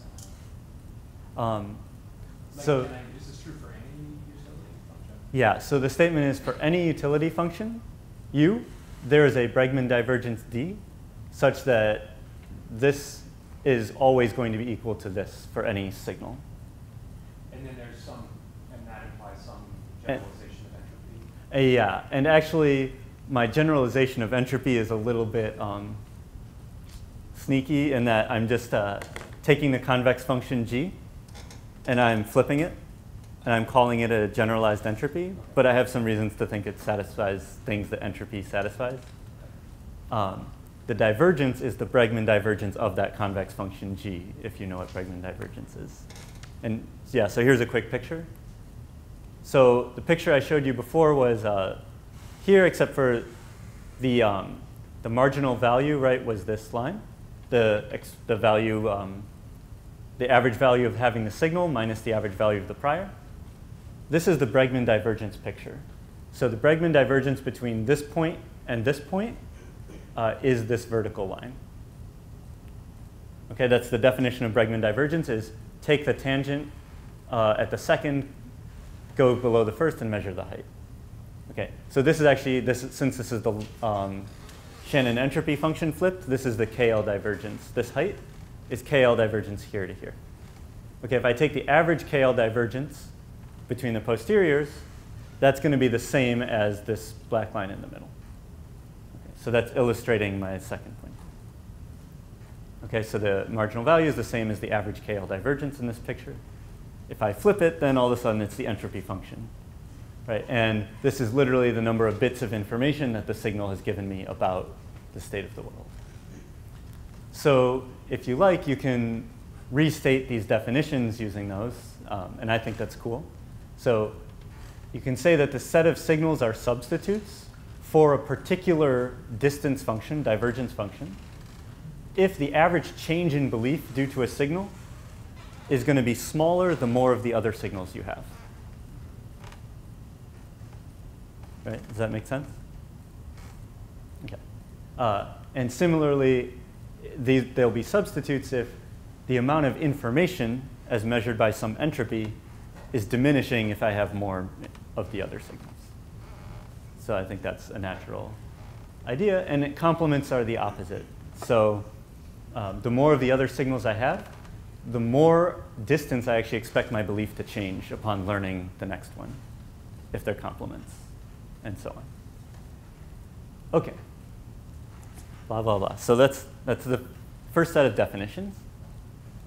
Now I want to claim those definitions aren't quite enough for us to get a handle on strategic behavior with information. The problem of with that weak definition is that information is divisible. And so a person, so like Marcia, who gets to see all these signals, she doesn't just have to choose, do I reveal the signal or not? She can choose to partially reveal the signal. Okay? And the definitions I just gave you had this sort of very discrete nature. They said, like, if I add in the signal versus not, what's the marginal value of that signal? Okay, but the problem is strategic behavior could change a lot if the person is able to not just add in or not add in the signal, but also add in pieces of the signal. Okay, so I like this quote by Benjamin Franklin. And yeah, you can think of lots of examples. Okay, so does that objection make sense? This idea that, OK, the signals look like substitutes because every time I add one in or subtract it, there's this diminishing marginal value.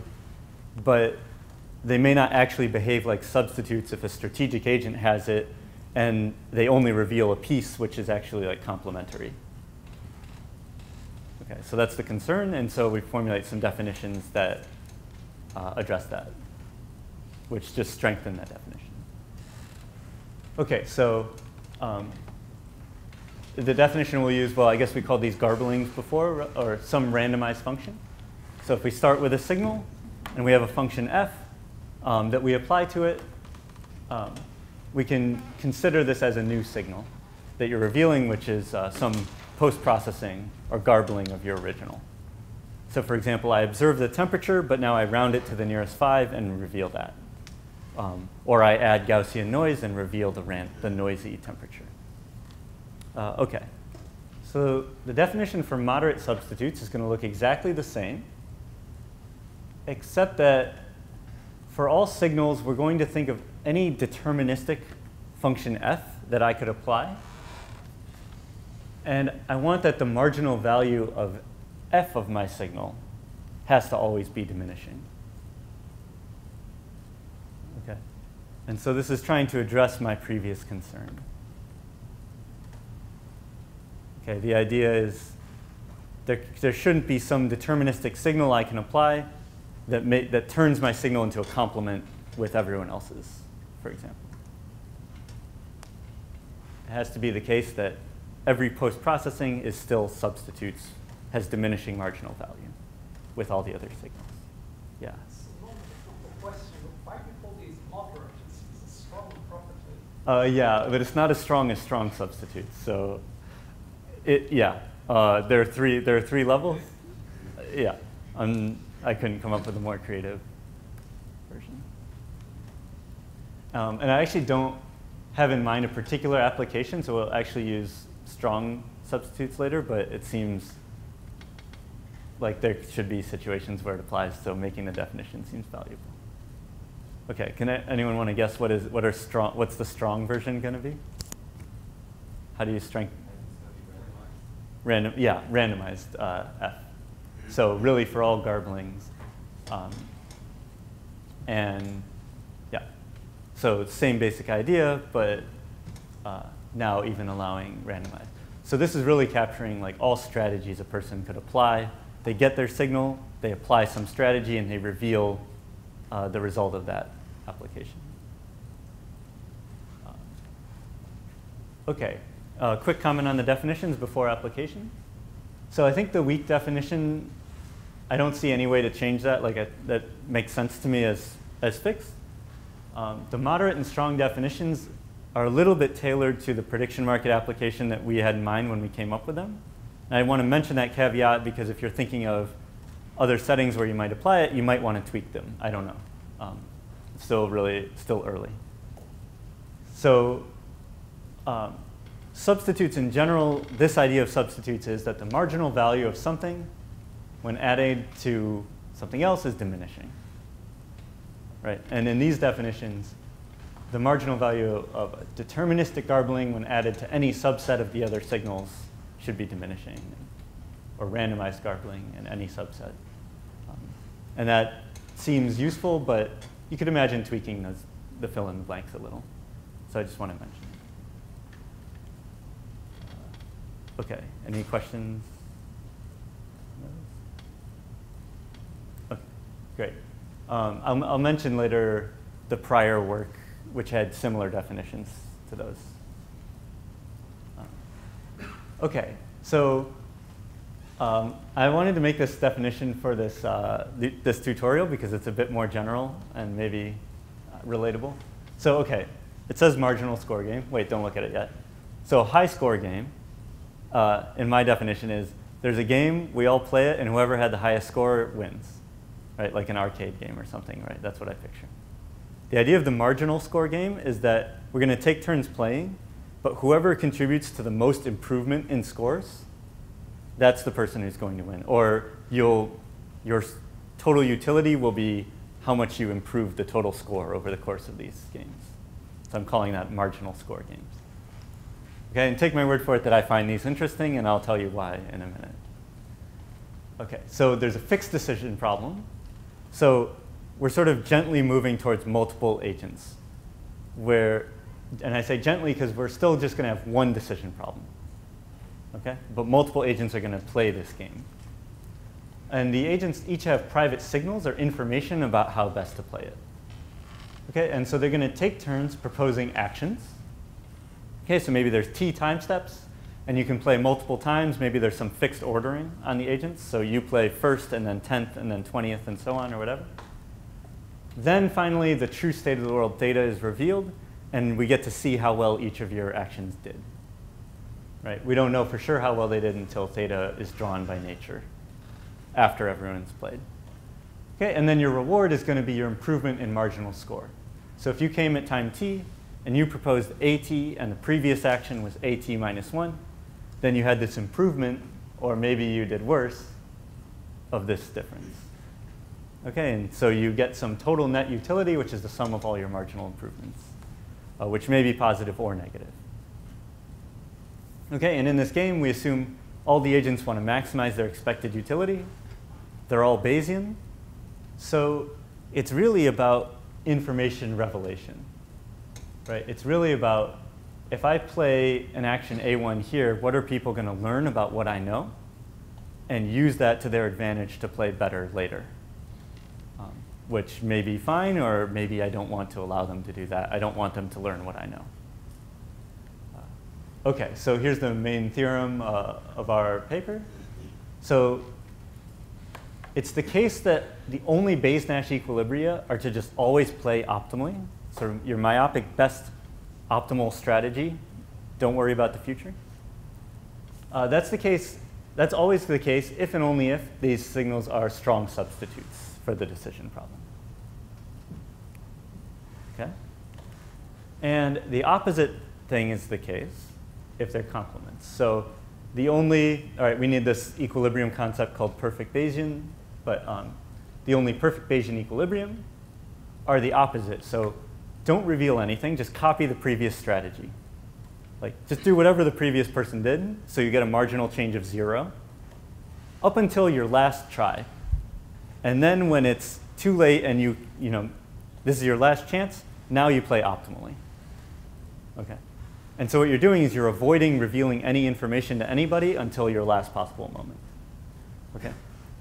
And that's guaranteed to be the case if and only if these signals are strong complements. Okay. And so the idea of the only if here in these is that if they're not strong complements, then there'll be some ordering of the players where somebody isn't going to wait all the way to the end. They'll do something non-trivial earlier. If they're not strong substitutes, there'll be some ordering of the players where somebody does wait. They don't just play optimally, but they delay. So quick idea of the proof. It's hopefully intuitive. You know, there's some total amount of utility available. If we pooled all our information together, there'd be some amount of utility that we could get playing optimally. And eventually, actually in equilibrium, all that information will get revealed because everyone's going to play optimally in their last try. And that's going to reveal what they know under some mild assumption or some assumptions. So a player can always, in equilibrium, they can always obtain a sort of marginal value of some garbling of their current information to what's been revealed so far. Right? In expectation, they'll obtain the marginal value of their information. Okay. The whole point of substitutes is if I wait till other people have revealed information, my information carries less value. If I go early, my information carries more marginal value. That was like the whole point of the definitions. The whole point of complements was the exact opposite. Yeah. So if I wait until other people have revealed information, I can use that to play the game much, much better. And if I wait to reveal my information now. Okay. Maybe a quick comment. One thing that's a little strange about this is, so I mentioned like perfect Bayesian equilibrium. So we saw Bayes-Nash equilibria. It's all about your beliefs and best responding to your beliefs. When you have these dynamic games, you also have to worry about things like if someone were to deviate from their strategy at this point in the game, how would I respond? So that's called off the equilibrium path. Right? So, and perfect Bayesian equilibrium is a notion that strengthens requirements on those. But these proofs that we have, they don't really construct these equilibria. They just say they exist. Well, we know some existence result that says some equilibrium exists in this game. And then we can show with these properties that it has to be of this form where everybody is rushing or everybody's delaying. But we don't actually know how to construct all the beliefs that make this an equilibrium necessarily. But we're just really strongly using this principle that Haifeng mentioned, which is that if it's an equilibrium, nobody's misinformed, sort of using that very strongly. OK, but that's all I wanted to say about the proof. Hope it's OK. OK, so why do I care about marginal score games? So really, I care about prediction markets. So in a prediction market, U is a proper scoring rule. So prediction markets, they're actually run in practice, although sometimes they're phrased like financial markets. But in theory, you have this proper scoring rule, and people are taking turns proposing predictions of the future. And you get to see other people's predictions and update, and you try to make the best possible prediction given all that information. Okay. And so there is a bit of work on trying to understand equilibria of prediction markets, and it seemed to be kind of hard. And our paper didn't necessarily solve that, but it said where to look at least. So look for substitutes, look for complements if you want to understand when equilibria. So moving toward understanding prediction markets. There are also these machine learning contests that are based on prediction markets that I and others have worked on. And there's some other work that's been at EC that you can interpret as these marginal score games, and our results will also apply to that.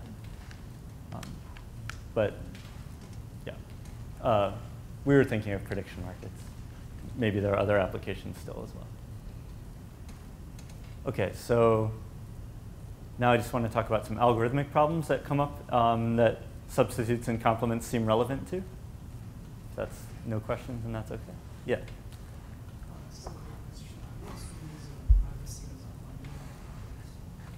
Am I assuming the private signals are bounded or unbounded? So I tend to think of the signals as coming from a finite set. You may be thinking of the signal as like a real number or something.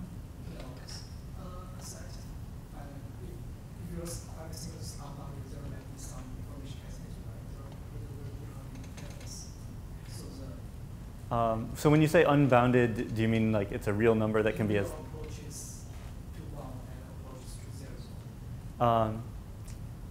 So if you're thinking of the posterior belief, like approaching probability 1 or probability 0 versus the signal, is that maybe what you mean? Yeah, so information cascades I'm a little bit familiar with. I think they're definitely a bit relevant. But here we have this really strong structure that the game is this marginal score. Like everyone is playing with the same utility function. And so from what I know of information cascades, I don't know how to relate it to this. But it would be great if these ideas were at all helpful in information cascades. Yeah, OK, that's all. OK, so an algorithmic problem, so there's a lot of work in computer science and stats and econ and operations research on questions that are generally of the form like information acquisition. So this is one that we formalized in our paper and made this observation, but lots of people have proven this kind of thing without the lens of substitutes or complements. So we're hoping that the lens of substitutes is somewhat helpful in recognizing connections between these different solutions. OK, so the problem is you have a bunch of signals, and you have a decision problem. And the signals have some joint distribution, which you know, you're given. But there are prices to acquire the signals, and you have a budget constraint, let's say. OK, and you have to choose some subset to acquire that doesn't go over your budget. OK, so this looks, I intentionally phrased this to look exactly like submodular maximization, if you've seen that before. If you haven't, it's fine. And of course, since signals are substitutes are corresponding to submodularity, we can just port over results from submodular maximization. So the fact is, for example, if the signals are substitutes, there's a polynomial time constant factor approximation algorithm for this. So it will get you this 0.6 factor of the optimal expected utility. It'll tell you which signals to select. And in general, and achieving a better factor is a hard problem. If you don't have the substitutes assumption, it's a hard problem. And we can just prove this by reducing both to and from submodular maximization. OK, so here, again, substitutes seems to correspond to easier algorithmic problems, is maybe one of the main points. Or like using that assumption may buy you something. OK, so it's open to see more algorithmic connections, like more connections of substitutes to algorithms. You could extend this to like a dynamic problem where first you get one signal, then you decide among a new set, and so on. Yeah, so I mean, this information acquisition is a huge literature, but it'd be cool if there were some connections to be made. And I want to mention there's a paper tomorrow morning. It doesn't use the definitions that I've given you, but it's using ideas of substitutes for one of these information acquisition problems. And another open question is, if you look more at econ literature and how they model signals, it often tends to be like real numbers. So signal 1 and signal 2 are maybe positively correlated, and the higher they are, the higher your value for the item or something like that. So a question I'd like to pose is there a relationship between those kinds of models and these definitions? I suspect there is, but I haven't looked yet. Okay. Some more algorithmic problems. So a basic question is, given a decision problem in signals, are they substitutes or complements or neither? The reason, OK, this is tricky because you'd have to check an exponential number of subsets to check the conditions. And actually, even representing this input is exponentially large. Right? So if there are n signals and each is either high or low, there are 2 to the n possible combinations, and the prior distribution is very large. So you need to assume some oracle and think about how you're representing your input.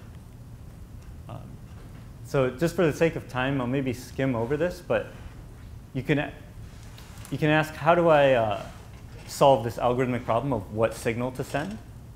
Okay, and you'll see problems in the third part of the tutorial that look a lot more like this algorithmic problem. And maybe those techniques will be helpful. But the reason I care about it is it gives best responses in prediction markets. And there's a paper this year at ITCS that shows how to solve this in a case where there are at least with 2 signals, and the signals don't have too many realizations. So their algorithm is exponential in the number of realizations of the signal. And so this implies an efficient test for identifying substitutes and complements if you have just a couple signals. Which, for example, means in a prediction market, you can compute the actual, like, if the equilibrium is everybody just make your predictions and myopically optimally, and don't worry about the future. Cool, so I'm excited about that. OK, so the last part's going to be very brief, because we're running into your coffee break. So I talked a lot about like substitutes and complements, but I haven't talked much about signals that we know are substitutes and complements. And it's kind of hard because it depends on both the information structure and the decision problem. And OK, I talked about algorithms for like given a particular pair check, but you'd like to do something general. And I think economists who have looked at this problem really want to do something very general, but it's tricky, so we don't know a lot. For this log scoring rule, which is this very special decision problem, we know, for example, that if the signals are all conditionally independent, conditioned on the state of the world, then they're substitutes. And we also know that the definitions of weak, moderate, and strong, they're all separations between these. So there are things that are weak substitutes but not moderate. There are things that are moderate but not strong. So we know something. This is like the one general result I know, that for every decision problem where this g function satisfies this strange condition, which is that Bregman divergence function I told you about is a convex function, then anytime the signals are all independent, they're complements. Okay. And this is kind of easy to prove with a Jensen's inequality once you make this convex assumption, but I don't have a lot of intuition for it. So that's the kind of result I think you would want, is to say there's this class of decision problems and this class of signals, and these combinations are substitutes or complements. OK, a natural question is, when are signals substitutes for every decision problem? Right, sort of thinking about how Blackwell said more informative for every decision problem. And that's what this econ paper looked at. So in our terminology, they define 2 signals to be substitutes if they're weak substitutes for every decision problem. And I like to call that universal weak substitutes. So they have some results, but this seems like really restrictive. To be substitutes for every possible decision problem or complements seems very, very restrictive. So it may be a difficult notion to satisfy. And if you want moderate or strong substitutes and complements, then you can't get it for all decision problems at all. OK, so pretty much done. So just some directions that would be really cool to explore. So I talked about prediction markets going to financial markets would be nice, and this paper is really related. Econometrica. So everything I talked about was just a single decision problem, right? And in a Bayesian game, everyone has a different utility function, like in auctions, which makes life pretty hard. That's where I want to move to, like general mechanism design. Maybe an intermediate step is common value auctions. And this is a particular paper where they talk about like information being substitutes and complements, or substitutes at least. Okay, and then there are these algorithmic problems, like improving on this recent paper. Okay, so that's it for part 2. Thanks. Questions? Yeah, question? You good? Okay. Okay, yeah, go ahead. If you want. I love questions. I mean, so a natural question is there empirical evidence that in prediction markets there are these equilibria? Yeah, great question. So I'm not super convinced that this model is that helpful for understanding how prediction markets work in the real world. The reason is that in the real world there are many participants and they don't necessarily know that well the distribution of others, and so they're not really reasoning that finely. But there definitely are these complements issues, like these issues of, so Haifeng mentioned, like, do you believe the Bayes-Nash equilibria is a good prediction? In the substitutes case, I'd say yes, because everyone's just rushing to reveal. In the complements case, the equilibrium prediction is everyone does nothing and wait, but maybe a real prediction is like bluffing, lying, misleading. So the fact that no one is misled, I think you do see that in real markets. And maybe you can argue it comes from complements, but I'm a theory person, so. OK, cool. So let's come back at 11. And thanks. OK, so I guess we can start now. So welcome to the third part of this tutorial. So in this part, I'm going to talk about algorithmic persuasion. So let me see. OK, good. So here's the outline for this part. So first, I'm going to give you an introduction about persuasion. And then I'll talk about algorithmic techniques for solving persuasion and see how these techniques also lead to new structural insights about the problem. And then I'll talk about applications of persuasion. And finally, I would illustrate how persuasion actually sits within a much bigger picture, which is called information structure design. And I will highlight future directions and open problems there. OK? OK, so now let's start with the introduction. So, what is persuasion? Well, so let's start with the example that many of you are familiar with. That's writing recommendation letters. So this can be viewed as a game played between an academic advisor and a recruiter, right? To be concrete, let's say 1/3 of these advisor students are excellent, and 2/3 of them are kind of average, okay? And a fresh graduate is drawn from this population. Therefore, yeah, a graduate student is going to be excellent with probability 2/3, and be excellent with probably 1/3, and be average with probably 2/3. Okay. Now, so the recruiter wants to hire a student. So he's going to get a utility slightly above 1 for hiring an excellent student. But he's going to get a utility -1 for hiring an average student. Okay? And if he do not hire anyone, then he's going to get a utility 0. 0 for not hiring. And we're going to assume that the recruiter knows knows the advisors, the population of this advisor student. So he knows that a student is going to be excellent with probability 1/3. So with this prior belief, he can figure out that the expected utility for hiring is going to, if you do a little bit calculation, is going to be this term, which is 1/3 with this value and 2/3 with a -1. And this turns out to be strictly less than 0. That is the utility for not hiring. Therefore, a priori, the recruiter would prefer to not hire because this has higher utility, right? And so on the other hand, the advisor is going to get utility 1 if the student is higher than 0 otherwise, regardless of the student status, excellent or not. Well, because an advisor always wants his student to be higher, right? And unfortunately, in this case, the recruiter will not be willing to hire this advisor student. However, the advisor has an informational advantage. That is, he knows precisely whether each of his students is excellent or not. So the advisor is going to have students graduating every year. So he somehow needs to figure out an optimal way to kind of write a recommendation letter for his students. OK? So what is the optimal way for the advisor to write a recommendation letter? Let's try out some. Let's try some scheme. Our first attempt is the advisor can always just say excellent for every student. For every student, he writes an excellent recommendation letter.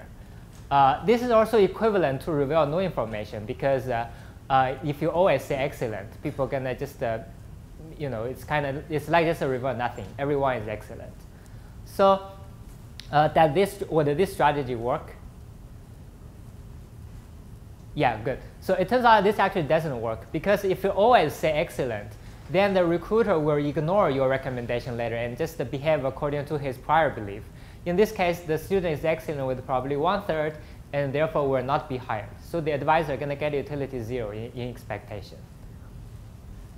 So then our second attempt then is try to kind of honestly write the recommendation letter.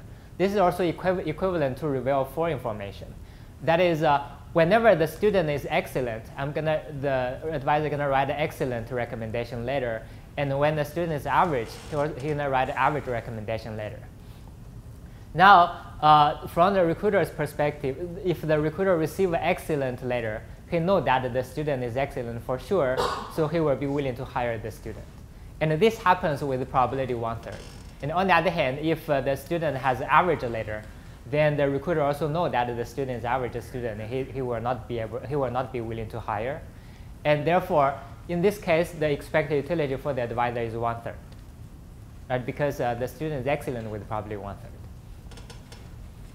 So a more interesting question is, can we do something even better than 1/3? And the answer turns out to be yes.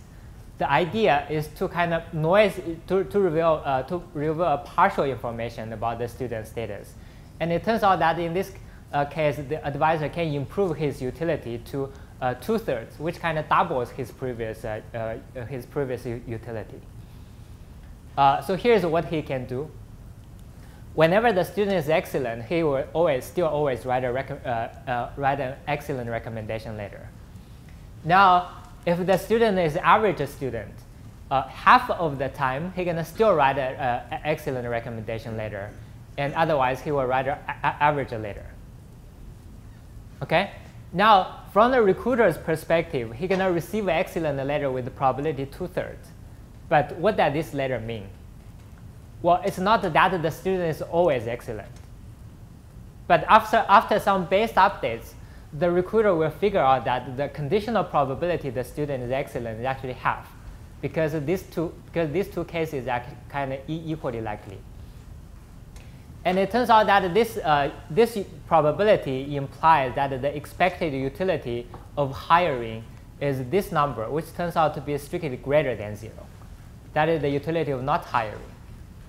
Therefore, after receiving an excellent letter, the recruiter will be willing to hire, though he knows that the student is not excellent for sure. Okay?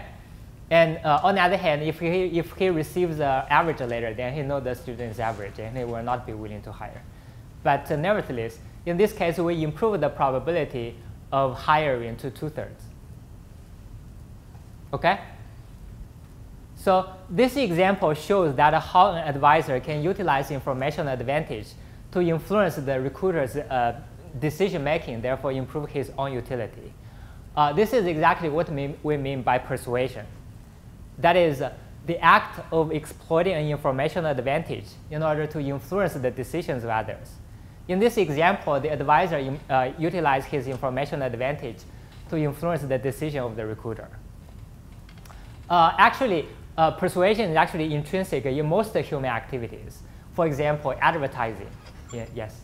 Just comment on this example that Yeah. I suspect you may have tried advisors are in a competitive game, and so the reputation for the accuracy of their recommendations will also matter.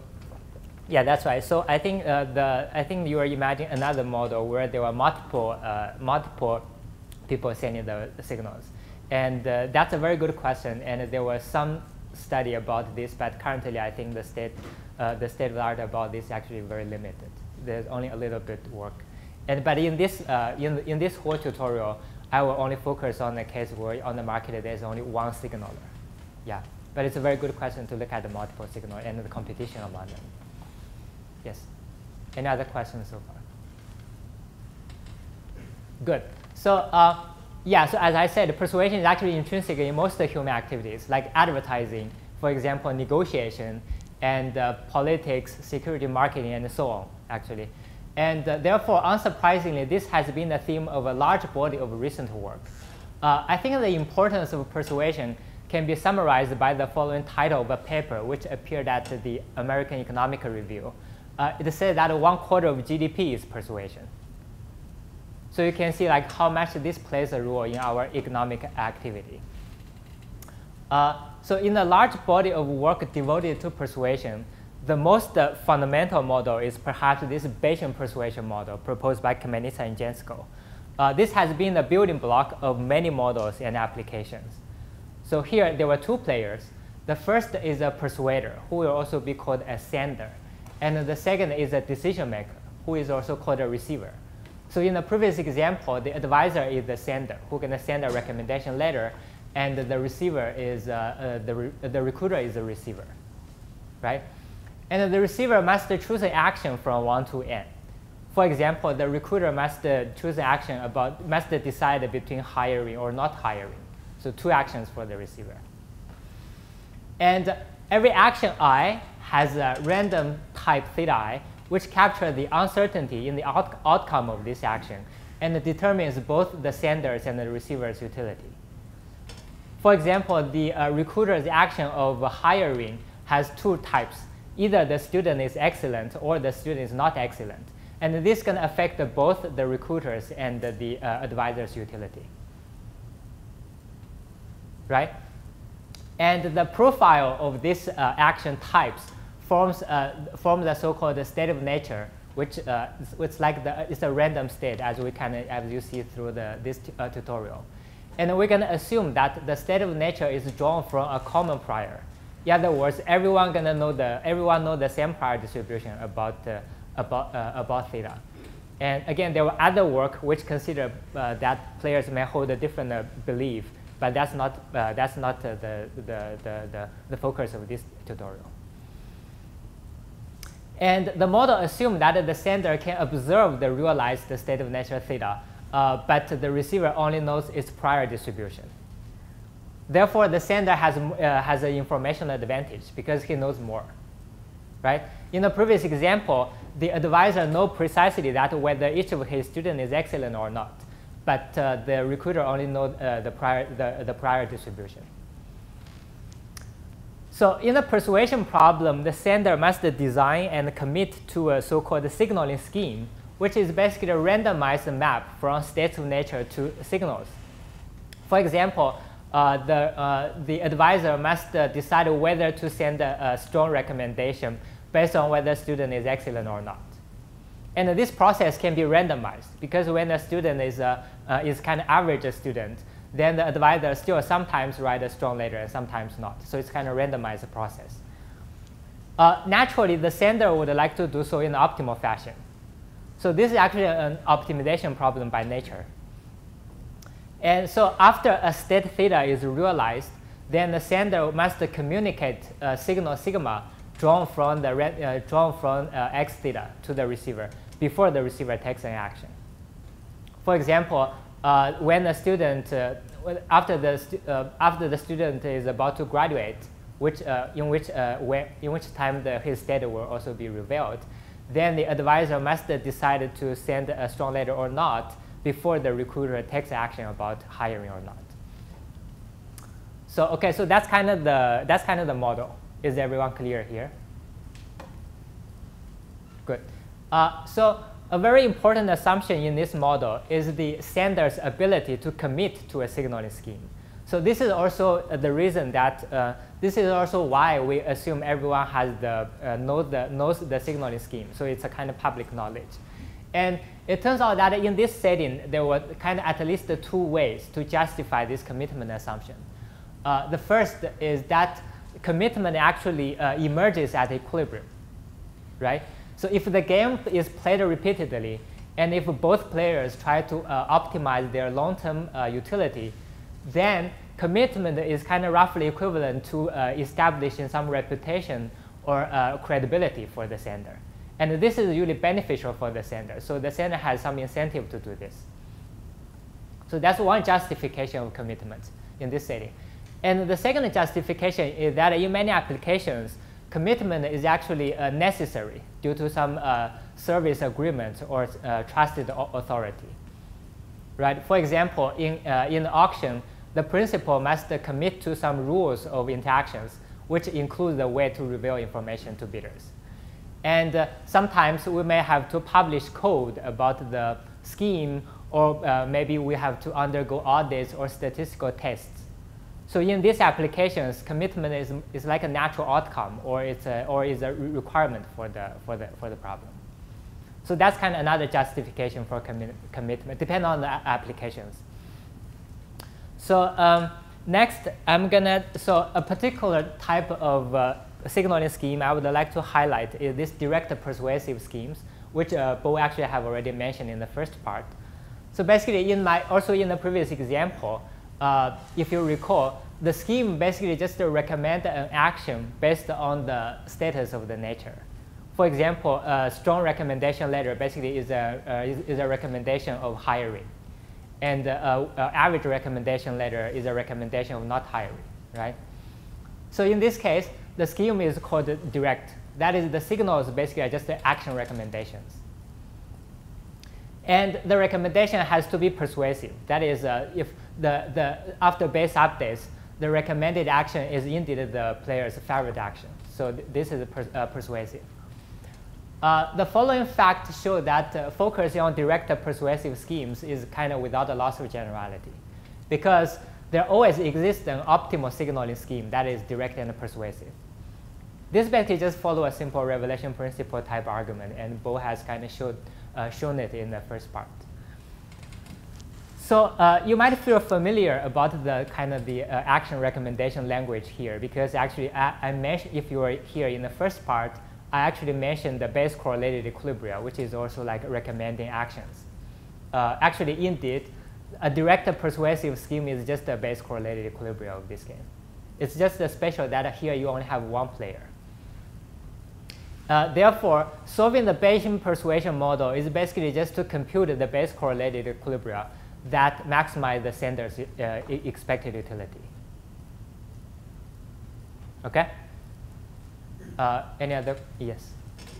A little confused or uncertain here. Coming back to your original example, it would seem to me the sender could just keep slightly increasing the number of people for whom to get an excellent recommendation, so as to get the utility gain to the receiver smaller and smaller. But when you actually hit a point where it's in balance, yeah, that doesn't seem like it's fitting the direct and persuasive rule anymore. So I think in that case, if the so basically, so I kind of I omitted some kind of minor part in this model, is that we assume the receiver is going to break tie in favor of the sender. So if the receiver is indifferent, we're going to assume that he will take the action preferred by the sender. And I kind of tried to omit this to avoid confusion in the example. But you're right. You can always push that probability until the end that the receiver is indifferent. Yeah. Yes. If the objective is to maximize sender utility, won't that often run in contradiction with the commitment assumption? Like the commitment assumption may not actually lead to maximizing sender utility. Like if you keep changing the way you run your approach in terms of giving recommendation, excellent versus average, maybe over a longer period of time you can actually maximize the utility as opposed to sticking to a Sorry, could you repeat the question? So the previous slides said that there is a commitment assumption. Yeah, that's right. Every time the game is played, you would, the receiver would, the sender would exactly do a similar strategy in terms of 1/3 will get excellent, and then off 2/3 you will rapidly pick up. Yeah, that's right. Is that also empirically proven to maximize sender utility, like the commitment assumption? Is that? Yeah, so I think the model is assuming that first the sender have to commit, and based on that, then the sender computes. So under this condition, under the commitment assumption, what is the sender's optimal strategy? So I think you are thinking that what is overall in general if I don't have to commit, what's optimal strategy? That's another question. That's another question, and you need to kind of depend on the setting. Again, you need to see whether there were some other constraints, and also another observation that usually if you have commitment, it's actually beneficial for the sender because you kind of have the first mover advantage, which is in general is kind of beneficial for the sender. Yeah. Yes. Also, I guess if you don't have commitment, it's not necessarily clear how to model. Yeah, that's right. Yeah, that's also another reason because if you don't have commitment, how can you assume that everyone know the prior belief exactly? And right, I can modify it maybe next round, and you don't know how did I modify it, right? So yeah, that's why kind of commitment also justify the assumption that everyone holds the same prior belief. Yeah. Good so far? Yes. And I guess means as before you're assuming the set of you're assuming the set of signals to be in finite set. That's right. Yeah. Or That's the set of data. Yeah. So I'm assuming the set of states of nature is finite, but it doesn't make your life much harder if you do continuous states of nature. It's just kind of messy to describe and sometimes to derive.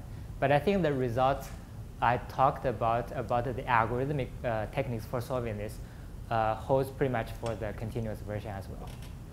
Yeah. Good. So let's see. OK, good.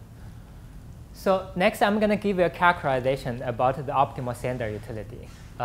So now observe that any receiver belief P. So in the problem, the receiver is making some decision. So for whatever belief he has, he's going to take a best response. This then results in the expected sender utility, right? So therefore, I can view the sender's expected utility as a function of the receiver's belief, which is VP. I'm drawing some function here. This is VP. And now, if I think about this P as a prior belief of the receiver, like prior belief, for example, for the recruiter is 1/3 excellent and 2/3 average. Now, as we mentioned in the first part, a signaling scheme is basically a convex decomposition of this prior belief, right? For example, you can decompose this P into two posterior beliefs, P1 and P2, and each of which, so if signal P1 is sent, then the sender's utility is going to be this point, and if P2 is sent, the sender utility will be this point. So that's kind of the utility for the two signals in this signaling scheme. Therefore, the expected utility is going to be this point, right? So basically, what I'm showing you is that if I have a prior belief P, and I'm using a signaling scheme that sends signal P1 or P2, then the expected utility is going to be this point. So now the question is, what is my optimal signaling scheme? So how far can I push this point to kind of push the point above, so that how far can I push this point above?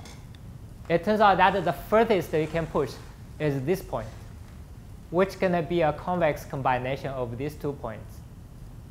And that corresponds to another signaling scheme, which kind of decomposes P into a distribution, posterior distribution here, and another posterior point here.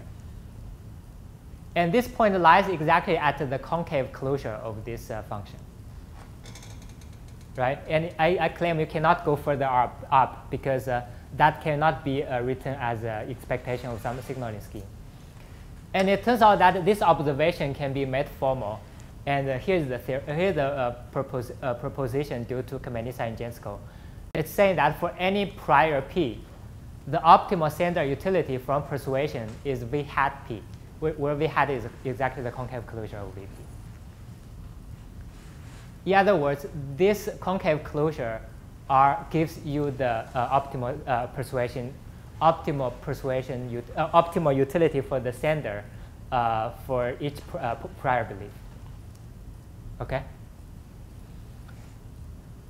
So this is a kind of a descriptive result for this Bayesian persuasion. Next, I'm gonna give you a prescriptive perspective about the problem. In particular, I'm gonna talk about the algorithms for solving this Bayesian persuasion problem. Okay, and so maybe the first question you have is why we should care about algorithms. Well, there are multiple reasons. First, it will enable automated application, right? If you have an algorithm, you can implement it and automatically run it. And second, it turns out that this algorithmic study will also lead to new structural insights. This is actually a point that I would like to mention during this part. I would like to emphasize during this part. And third, the algorithmic study will also help us to understand the possibility and the limitation of this model. Right? For example, is the model efficiently solvable, or how well I can solve the model? And moreover, actually some settings are kind of combinatorial by nature, and therefore kind of requires algorithmic techniques. Here's another kind of variant of the previous example, where you can see that combinatorics actually arise in this example. Here, the advisor has multiple students. So in particular, let's say advisor have 2 students, and the recruiter wants to recruit one of them. Okay? Note that the action for the recruiter is not about whether to hire or not. It's about which student to hire. Okay? Now, let's say that each student's type is kind of independent uniform draw from 3 types, L, S, or W. And the student type gonna determine the student long-term and short-term academic achievement. Okay? So this L basically stands for long-term. So an L-type student is going to have long-term achievement 2 and short-term achievement 0. This is some student who kind of have worked on some very difficult problem for a long time. Maybe they haven't made much progress so far, but he has a great potential, and he can make great contribution in the future. And S basically stands for short-term. So a short-term type student is going to have a short-term utility achievement 1 and long-term achievement slightly above 1 plus epsilon. So this is some student who have working on have made some progress on some problems so far, and in the future he has some potential as well. And W basically stands for a weak student. So a weak student will have a long-term and a short-term achievement both 0. Okay. So these kind of 3 types of students, and these 2 students are kind of, their type is drawn uniform randomly from these 3 types. So let's say the recruiter's utility is kind of the long-term academic achievement, and the advisor utility is the short-term academic achievement. So the only student who is beneficial for the advisor is this short-term S-type student here. Now, so what is the optimal scheme for this problem? Again, let's kind of go through some simple tryouts. The first is, what if I reveal no information? That is, I don't reveal anything about the students. Then the student is going to appear identical to the recruiter because they are both uniform randomly drawn from these 3 types. So the recruiter will recruit a student choose one uniform at random, and this student will have type S with probably 1/3. So the expected advisor utility is also 1/3. Right? It's clear? And well, our second attempt is what about full information? I just truthfully tell the recruiter the types of my students. Well, in this case, the good case for the advisor must be the case that the L type doesn't show up. Because if L type show up, this guy going to be higher than the utility for advisor is 0. And the S type must show up. So there are only 3 cases, that is SS, SW, or WS. And each case happens with probably 1/9. So in total, the expected utility is still 1/3. Right? And so The question is, are these two schemes optimal? Well, the answer is no. It turns out that the optimal signaling scheme needs to reveal partial information about the student type and need to carefully correlate the student types. So in particular, here's what you can do. So whenever there's exactly one type S student, you're going to recommend him. Otherwise, you just choose a student uniformly at random to recommend. Okay? I claim this is persuasive. Why? Because the long-term achievement for S-type student is 1 plus epsilon, which is greater than a uniform mixture of the L and W-type student, which is the uniform mixture of these two numbers is 1. So whenever an S-type student is recommended, it's going to be better than another student who is a uniform mixture between these two. So the recruiter will be willing to follow. And it turns out that in this case, an S-type student will be hired whenever this S-type student shows up. And this happens with the probability 5/9. So you can see this optimal scheme already exhibits some combinatorial structure. And the optimal utility is 5/9. Okay? And as a remark, I'm going to call this setting IID prior for action types because the action here is a student, and the student basically are IID because they are IID drawn from some types. And I'm going to come back to these settings actually in 2 or 3 slides. So now we're going to talk about the algorithm for solving the optimal persuasion problem. So let me start with the kind of the simplest case. That is, the prior distribution is explicitly given. That is, you kind of explicitly enumerated all the prior distributions. In this case, it turns out that the optimal persuasion scheme can be computed by a linear program like this. So what is this saying? Well, we're just trying to maximize the expected sender utility subject to that. The first constraint here is exactly the obedience constraint. Record that I'm basically the Bayesian persuasion problem is basically computed the base correlated equilibria. So this is kind of the obedience constraint. And the second is kind of the scheme itself is feasible. And my objective is to maximize the expected sender utility. So OK, good. So this shows that for this kind of simple input model, if my prior is explicit, I can solve the problem efficiently because we know we can solve linear program in polynomial time. So next, we're going to look at kind of slightly difficult slightly more difficult setting where the state of nature theta is kind of has IID prior, as I mentioned before. More formally, we assume that because the state of nature is kind of high dimensional, we're going to assume that each type theta I is an IID supported on a discrete set of size m. Basically, for every action, there were m types to choose, and these actions are IID. Okay, so in this case, how many states of nature are there? It's m to the n, right? Because for every type, you have m choices, and there were n types.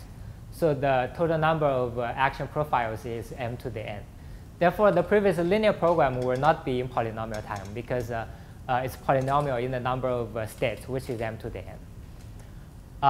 Nevertheless, we showed that in this IID model, the optimal signaling scheme can still be implemented in time polynomial in the number of actions n and the number of types m. So this theorem is kind of is built into 2 kind of structural insights. The first structural insight is that this persuasion problem actually is analog to single item auctions. Okay?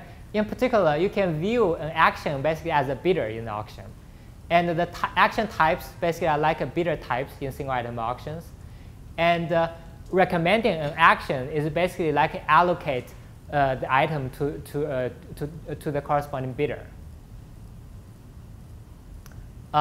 So the signaling scheme is basically like a randomized allocation rule with the obedience constraints instead of incentive compatibility constraint for auction in the auction setting. So that's kind of one insight, which is kind of the relation between persuasion and single item auctions. And the second structural insight is that we prove there always exists an optimal scheme that is symmetric in the following sense. Each action will be recommended with equal probability 1 over n. So each action will be recommended with probably 1 over n. And all the recommended action will look the same in the sense that they're going to have the same posterior belief. And all the unrecommended action will also look the same. So this is kind of some structure about the symmetric scheme. And it turns out that there always exists an optimal scheme that is symmetric. So these are two kind of structural insights. And the proof basically just based on these two insights. Basically, here is how the proof proceeds. We can summarize a symmetric scheme via its so-called reduced form. If you work in auction theory, in auction theory, reduced form basically is some like probability of the recommended action for each type. But in auction, it's kind of the probability for winning the item for each bidder type. And so it was known that the persuasion problem can be viewed as a linear program over the borders polytope, which basically contains the reduced form, and plus some obedience constraints, which will be linear in the reduced form. And there is previous result known that this borders polytope contains all the reduced form can be efficiently separated. So we can solve the linear program in polynomial time. So that's kind of the proof of this part. So the main message I want to highlight is the proof is built upon some economic insight, basically the structure about the optimal schemes. So okay, good. So this showed that for the IID case, I can solve the problem efficiently. So the next natural question is, can I generalize this a little bit to the case with the independent by non-identical prior distributions? In particular, we know that the border theorem can be generalized to the independent non-identical bidders. So you might hope that the same generalization would hold. But actually, it turns out that this connection ceased to hold. In particular, we prove that in the persuasion with the independent non-identical actions, it's sharply hard to compute the optimal expected standard utility. Okay? So the connection to a single item auction ceased to hold here. So this gives us a structural lesson. That is, there is no border theorem-like characterization about a reduced form for persuasion with independent actions. This characterization is also actually called something called a generalized border theorem in previous work. So why the problem becomes more difficult? Well, it turns out that this is because the obedience constraint is not like intensive compatibility constraint. They cannot be expressed using the standard reduced form as in auctions. This is not an issue for the IID case because of the symmetric characterization. And that characterization kind of gives the rise to the connection. But without that symmetry, this connection ceases to hold. So the result basically implies that any adequate reduced form have to encode some sharply hard problem. Therefore, total theorem implies that it cannot exist unless the polynomial hierarchy collapses. Sorry. Yes. In the example for the advisor and the recruiter, can you contextualize this? What does non-identical actions mean? Yeah, good question. So in the advisor example, it's basically one student could be drawn from has a type L with probably 1/3, 1/3, 1/3. Another student probably is 1/4, 1/4 to half, right? They are independent, but the distribution are different. So it's independent, non-identical, right? In my previous example, it's I'm saying that they are both uniform randomly drawn from 3 types, but it could be one guy is drawn from distribution 1/3, 1/3, 1/3. Another one probably is 1/4, 1/4 half, right? That's kind of independent, non-identical. Yeah, and it turns out for that case, it's sharply hard to solve. Any other questions? Yes. How does result of approximation or is standard approximation? Yeah, a good question. Approximation is exactly what I'm going to talk next. Yeah. So yeah, so this is kind of bad news. So we cannot solve the problem efficiently. Then the next natural question to ask is how well I can approximately solve the problem. And it turns out that you have a pretty good approximation for this problem. Actually, even for a much general input model. Oh, sorry. Here's another remark first. So these two results show some connection and a difference between persuasion and auction design. If you are interested in this, there is actually another econ paper which also proves some establish some connections and difference between persuasion and mechanism design. You can get some new insights there as well. So now we're going to move to approximately solve the problem. It turns out that actually I can approximately solve the problem for a much broader input model, the black box prior. That is, here the prior distribution is drawn from an arbitrary distribution. The types can be correlated, and they can even be continuous. I don't care. They can be continuous. And I'm going to assume that this prior is given to the algorithm as a black box, so I can sample from the prior distribution. This is much broader than the previous two model, and of course it also includes the independent and non-identical case. And it turns out that for this much broader input model, I can prove that epsilon optimal and epsilon persuasive scheme can be implemented in time polynomial in n and 1 of epsilon.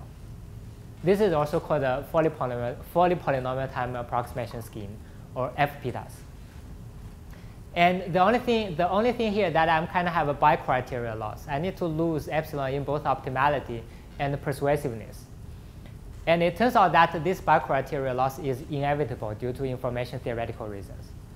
So I can prove that if you have I can prove that if you have epsilon optimal, it has to be epsilon. So it has to be epsilon persuasive.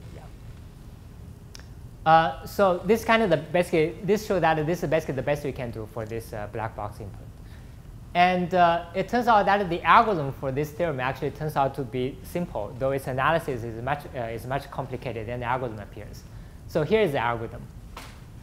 The input to the problem is a state of nature theta star draws from the prior distribution. So what I do is basically I'm going to, in addition to this theta star, I'm going to take additionally polynomially many samples from the black box.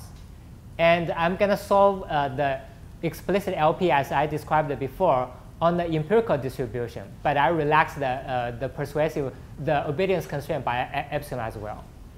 So this is the previous LP. The only modification I made is that this is now the empirical distribution, and I'm relaxing the persuasiveness, the obedience constraint by epsilon. That's it. And then I just, after solving the LP, I just signal this LP suggests for this particular input state theta star. So that's the algorithm. And this turns out to be the best you can do. OK? So the message conveyed from this algorithm is that if you want to query the scheme locally, that is, if you only want to know how to signal for a particular state theta prime, very little context is needed. That is, you don't need to sample many other states. You only need polynomially many samples in order to know the scheme for a particular state theta star. So that's kind of the structural lesson we learned from this algorithm. OK, good. So this kind of concludes the part about algorithm for Bayesian persuasion. Any other questions? Good. Next, I'm going to talk about applications of persuasion.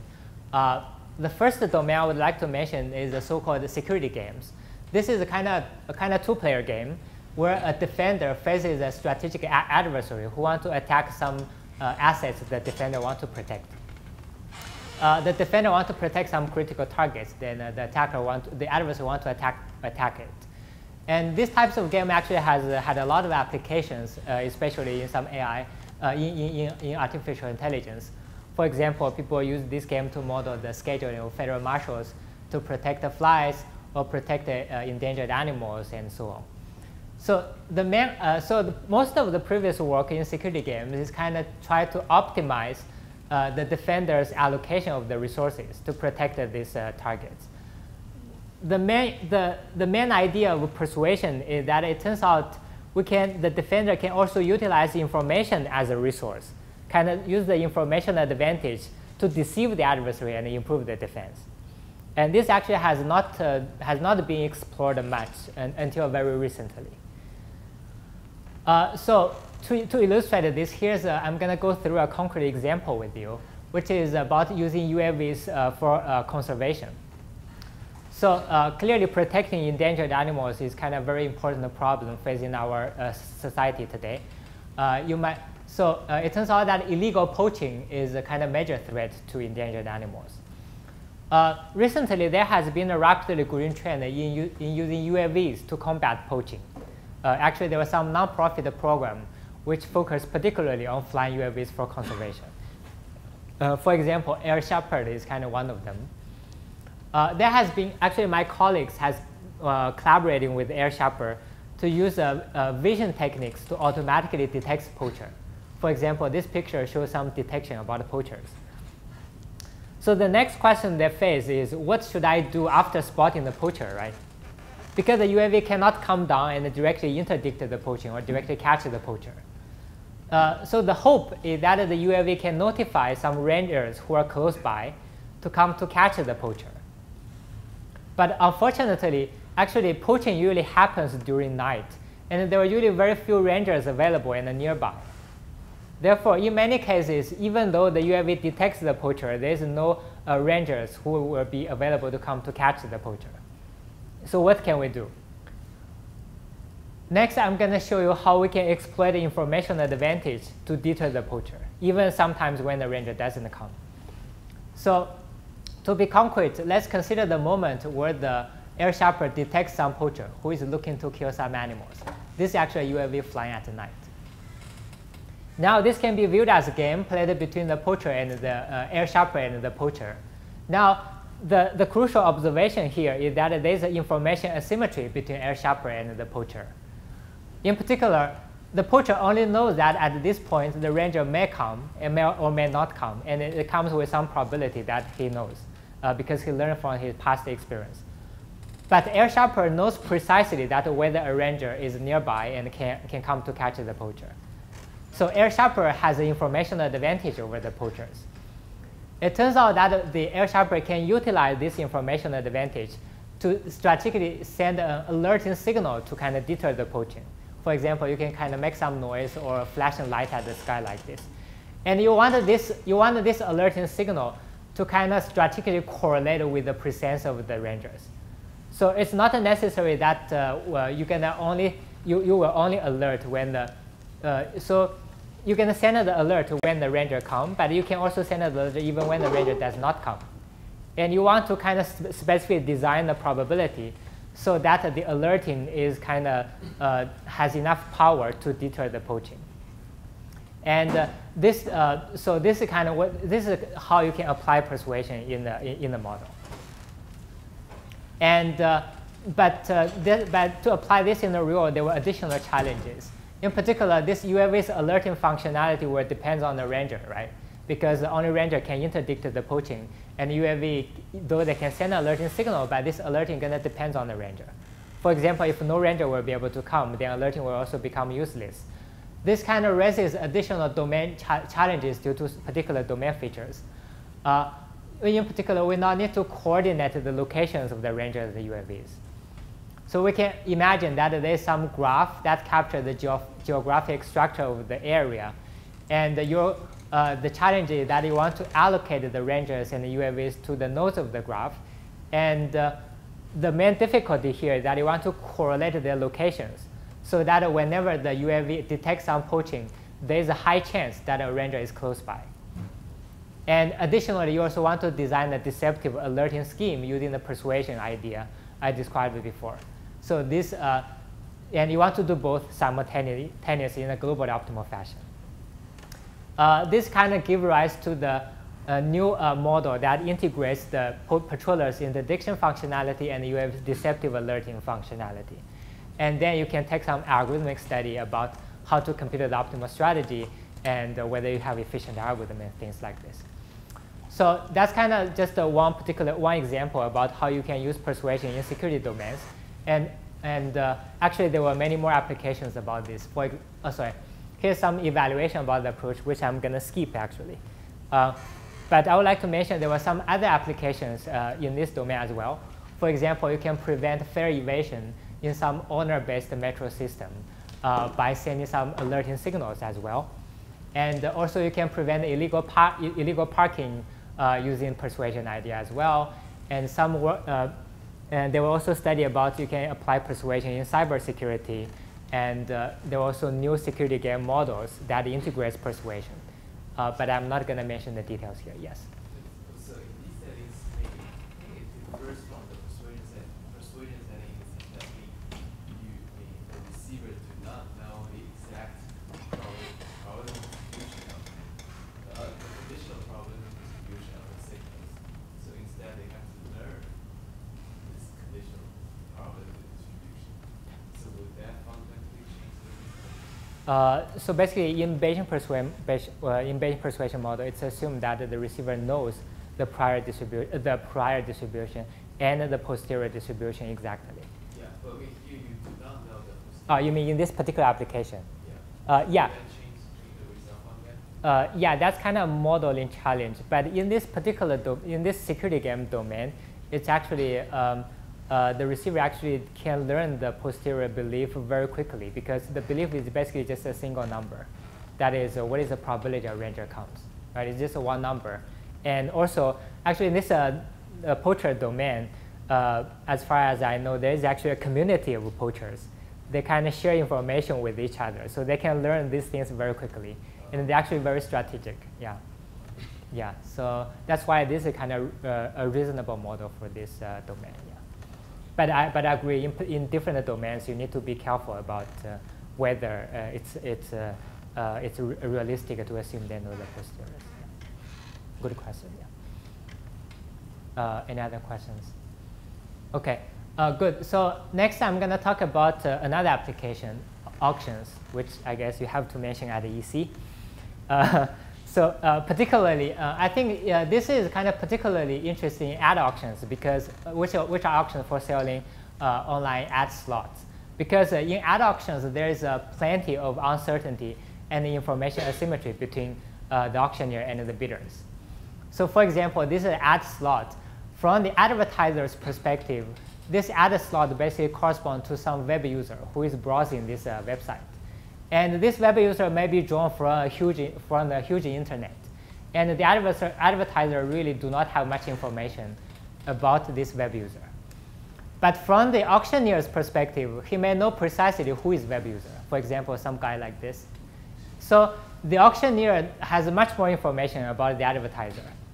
Therefore, you could imagine that the auctioneer can kind of strategically reveal information to bidders in order to influence the bidder's behavior. And for example, they can actually reveal different information to different bidders. For example, in ad auctions, bidders are allowed to kind of specify keywords. This is kind of a short of this Google AdWords about keywords. And actually, this keywords is essentially to kind of reveal information about the web user because it's kind of telling the bidder that some information about this web user related to these keywords. So that's kind of just the equivalent to reveal information to bidders. So the main difficulty in this domain is that it's kind of the equilibrium behavior is very intricate. In particular, the player's action are actually affected by the information they have, and also by the other bidder's action, and actually also by the information the other bidder have. So it's affected by many factors. And another challenge is that in this domain, there were usually multiple equilibria. So there's an issue of equilibrium selection. For example, which equilibrium is natural to adopt? And I'm going to illustrate via example that this is going to be an issue in some settings. Here I would like to kind of describe two very natural type classes of signaling schemes. The first is called a public scheme. That is, you must send the same signal to everyone. This is also, this kind of, in other words, you kind of just send the signal publicly to everyone. These are equivalent.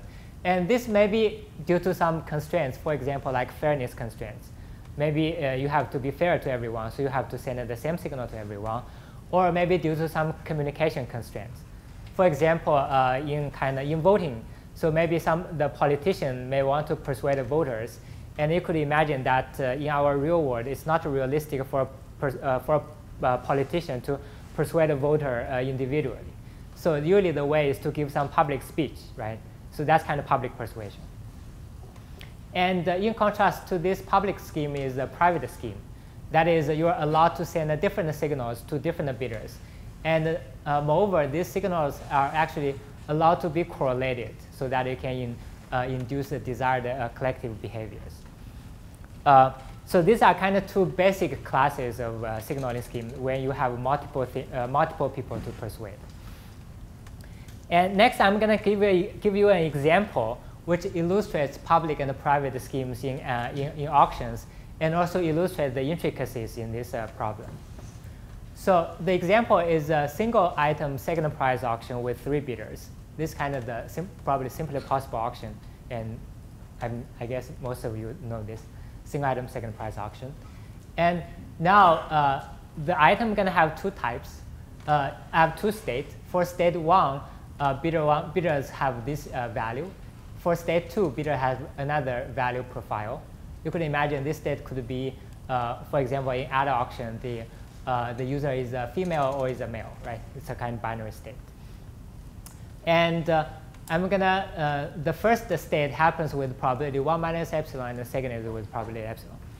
So a kind of interesting remark about this example is that this bidder 1 here is kind of stronger than bidder 2 in the following sense. His value is larger than bidder 2 at both states. So this is 2 epsilon, this is epsilon. This is 1, this is 1 minus epsilon. So I'm going to say that bidder 1 is kind of stronger than bidder 2 because it has higher value than bidder 2. Okay?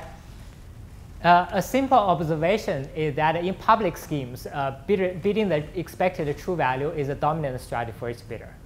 This is kind of follows some standard argument, which I'm not going to show here. Therefore, in public scheme, it's very typical to adopt the dominant strategy equilibrium because this is kind of the natural solution concept people are going to use. Another claim I have is that the revenue of the optimal public scheme for this problem is at most 3 epsilon. Okay? Why this? Well, as I said, bidder 1 is a stronger bidder, is stronger than bidder 2. So in any public scheme and in any signal, bidder 1 is going to bid higher than bidder 2, right? Because as I said, it's bidding their expected true value. So bidder 1 will always bid higher than bidder 2, right? In other words, bidder 1 will either be ranked the first rank or the second rank because he never be the third rank. So the revenue, recall that the revenue is basically the bid of the second bidder. So the total revenue cannot be larger than the expected value of bidder 1, which is exactly 3 epsilon, kind of slightly less than 3 epsilon actually. So any optimal public scheme has revenue at most 3 epsilon in this example. So that's for public scheme. Next, we're going to look at some private signaling scheme here. The particular private scheme I'm going to consider is the follows. I'm going to reveal 4 information to bidder 2 and 3 and no information to bidder 1. So bidder 1 cannot distinguish between these 2 states, but bidder 2 and bidder 3 can. Okay? It turns out that this example actually illustrates several very interesting messages. The first message is that I claim truthful bidding is not equilibrium in this case, in this private scheme. Okay? In particular, for bidder 2 and 3, because they know exactly the state, it's very easy to see that bidding their true value is a dominant strategy for them, which is good. Okay? It's a dominant strategy. But I claim that for bidder 1, he will not be willing to bid her expected value, which is roughly 3 epsilon here, because the expected value is 3 epsilon. He will not bid in 3 epsilon. Why? Well, if he bid 3 epsilon, what's his utility? Well, he's going to lose at the first state because bidder 3 is going to bid 1. And he will lose at the second state as well because bidder 2 is going to bid 1 minus epsilon.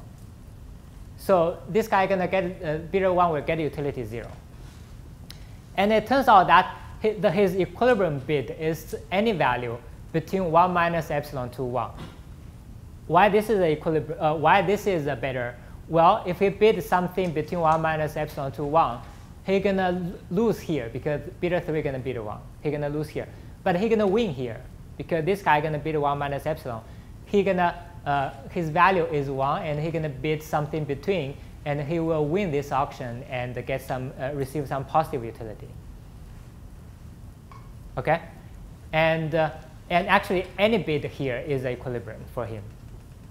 So you can see that there are infinitely many equilibrium, and it's not clear at all which one you should adopt. So this shows that the truth forbidden is not equilibrium.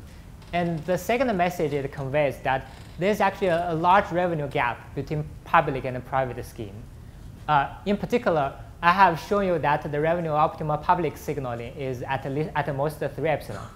And the revenue of this private scheme, it turns out to be at least 1 minus epsilon, even for the worst equilibrium. Because in the equilibrium, beta 1 is going to beat something larger than 1 minus epsilon.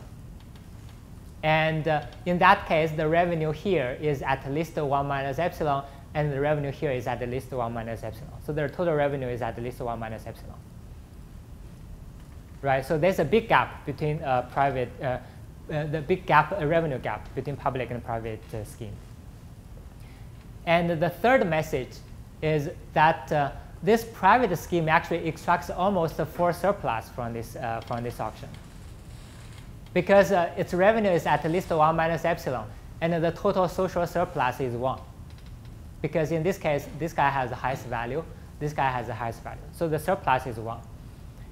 And it turns out that there's actually a more general conclusion about this, where show that how private scheme can extract almost a full surplus in a particular setting from this paper. So this example kind of illustrates some intricacies in this public and private scheme in auctions. And there were actually many other works were about persuasion in auctions. For example, in the one bidder, if you only have one bidder or one buyer case, in this case, there were previous work which characterized all the possible revenue and welfare trade-offs of persuasion in this setting. Though they have a different name, which they call price discrimination. I think Shen here is one of the authors here. And there were also many work about the case with multiple bidders in the auctions. So Fu et al. Characterized show that revealing full information is the optimal public scheme in Milestone's optimal auction. So if you run Milestone's optimal auction and you are only allowed to send public scheme, then revealing full information is optimal. And there were some work studies how to compute the optimal public scheme in second prize auctions, which is a different auction format. And there were also work study what if you have some constraint, you have constraint on your signaling scheme, and how to compute the optimal scheme. And there were also work studies both public and private schemes in second prize auctions, and so on. So that's the application part. So I'm kind of close to the conclusion. So finally, I'm going to show, I will illustrate that how persuasion actually sits within a much broader picture called information structure, and highlights the future directions there. So the more general question is called the information structure design, which studies how to influence the equilibria of a Bayesian game by designing who knows what, basically by designing how much each player knows in the game. And there were different ways to kind of categorize problems within this frame. But my favorite way is kind of to divide it into according to the number of receivers you have and whether the receivers has private information or not. Okay, so there were 2 dimensions. The most basic problem is the Bayesian persuasion problem, which has 1 receiver and the receiver do not have private information. This is also the main focus of this tutorial, the part of this tutorial, and except for the auction part, there were multiple receivers in that case. And so that's for Bayesian persuasion. And there were also many work about multiple receivers. So for example, for the basic models, there were some study about basic models in this space. For example, there was study about you want to persuade 2 receivers who are playing a zero-sum game. So this is kind of a very basic problem. And there will also work study how to persuade 2 receivers in a general sum game, but there were only 2 states and 2 actions. Okay, so there will also work study how do you persuade multiple receivers, but they have no externalities. That is, the receiver do not affect each other directly. Every receiver has a binary action. So this is, again, a kind of very special and a very basic setting for this problem. And so that's for the basic models. And then there were a lot of applications about this case.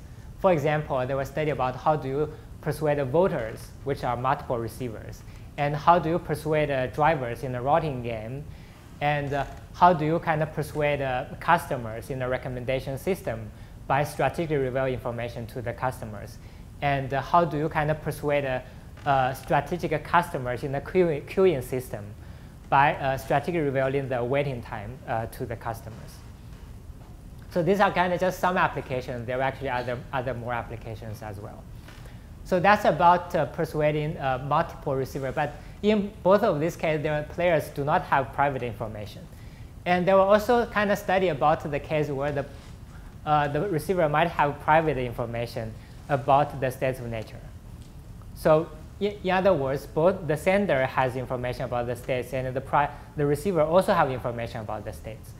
And in this case, the problem is usually more intricate and is very relevant to mechanism design.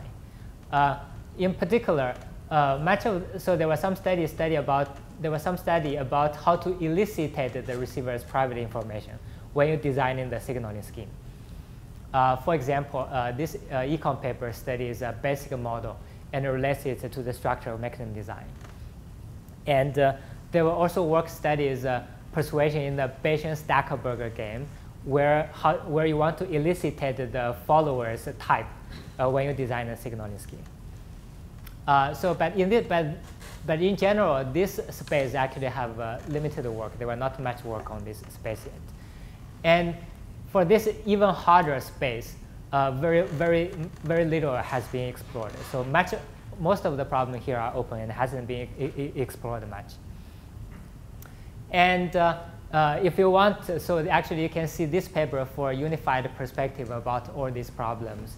And they give a very nice kind of overall example about how all these problems can be studied in a unified example. And so as Richard mentioned, that they also work about where you might have multiple senders.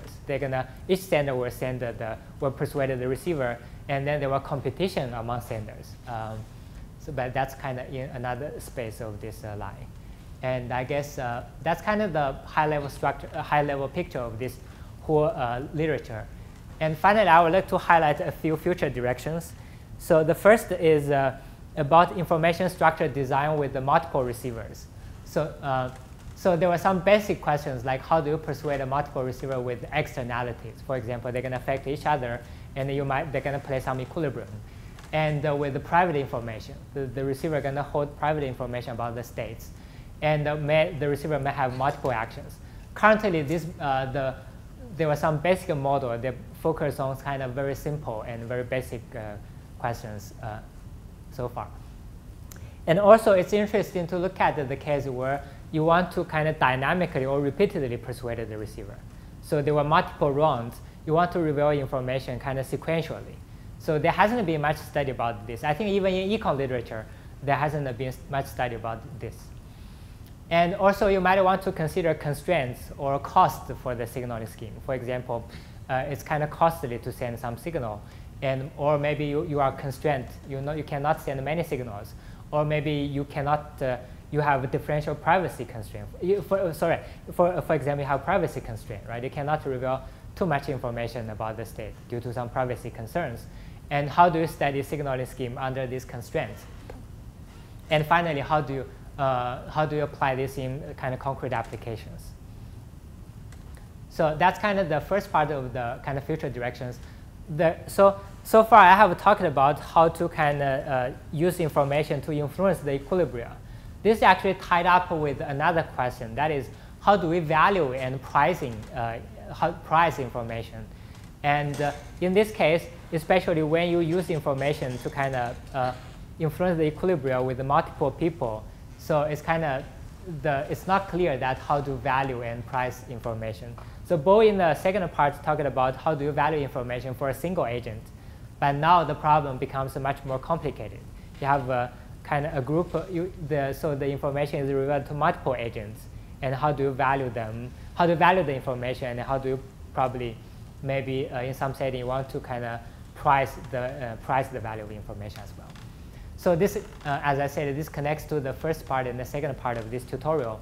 And another question is that so far I have talked about how do you use information to influence the equilibrium. But there's a kind of pre-step, that is how do you obtain this information. Usually the information is obtained through data.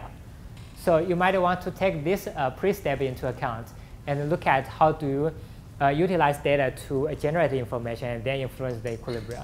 Or more generally, or more broadly, how do you kind of utilize data to improve the decision making by influence players' behavior? And finally, the relation between persuasion and information elicitation. This is particularly important when the receivers have private information. So you want to reveal information and then also elicitate information from the receivers. I guess that's it. Thank you. Questions?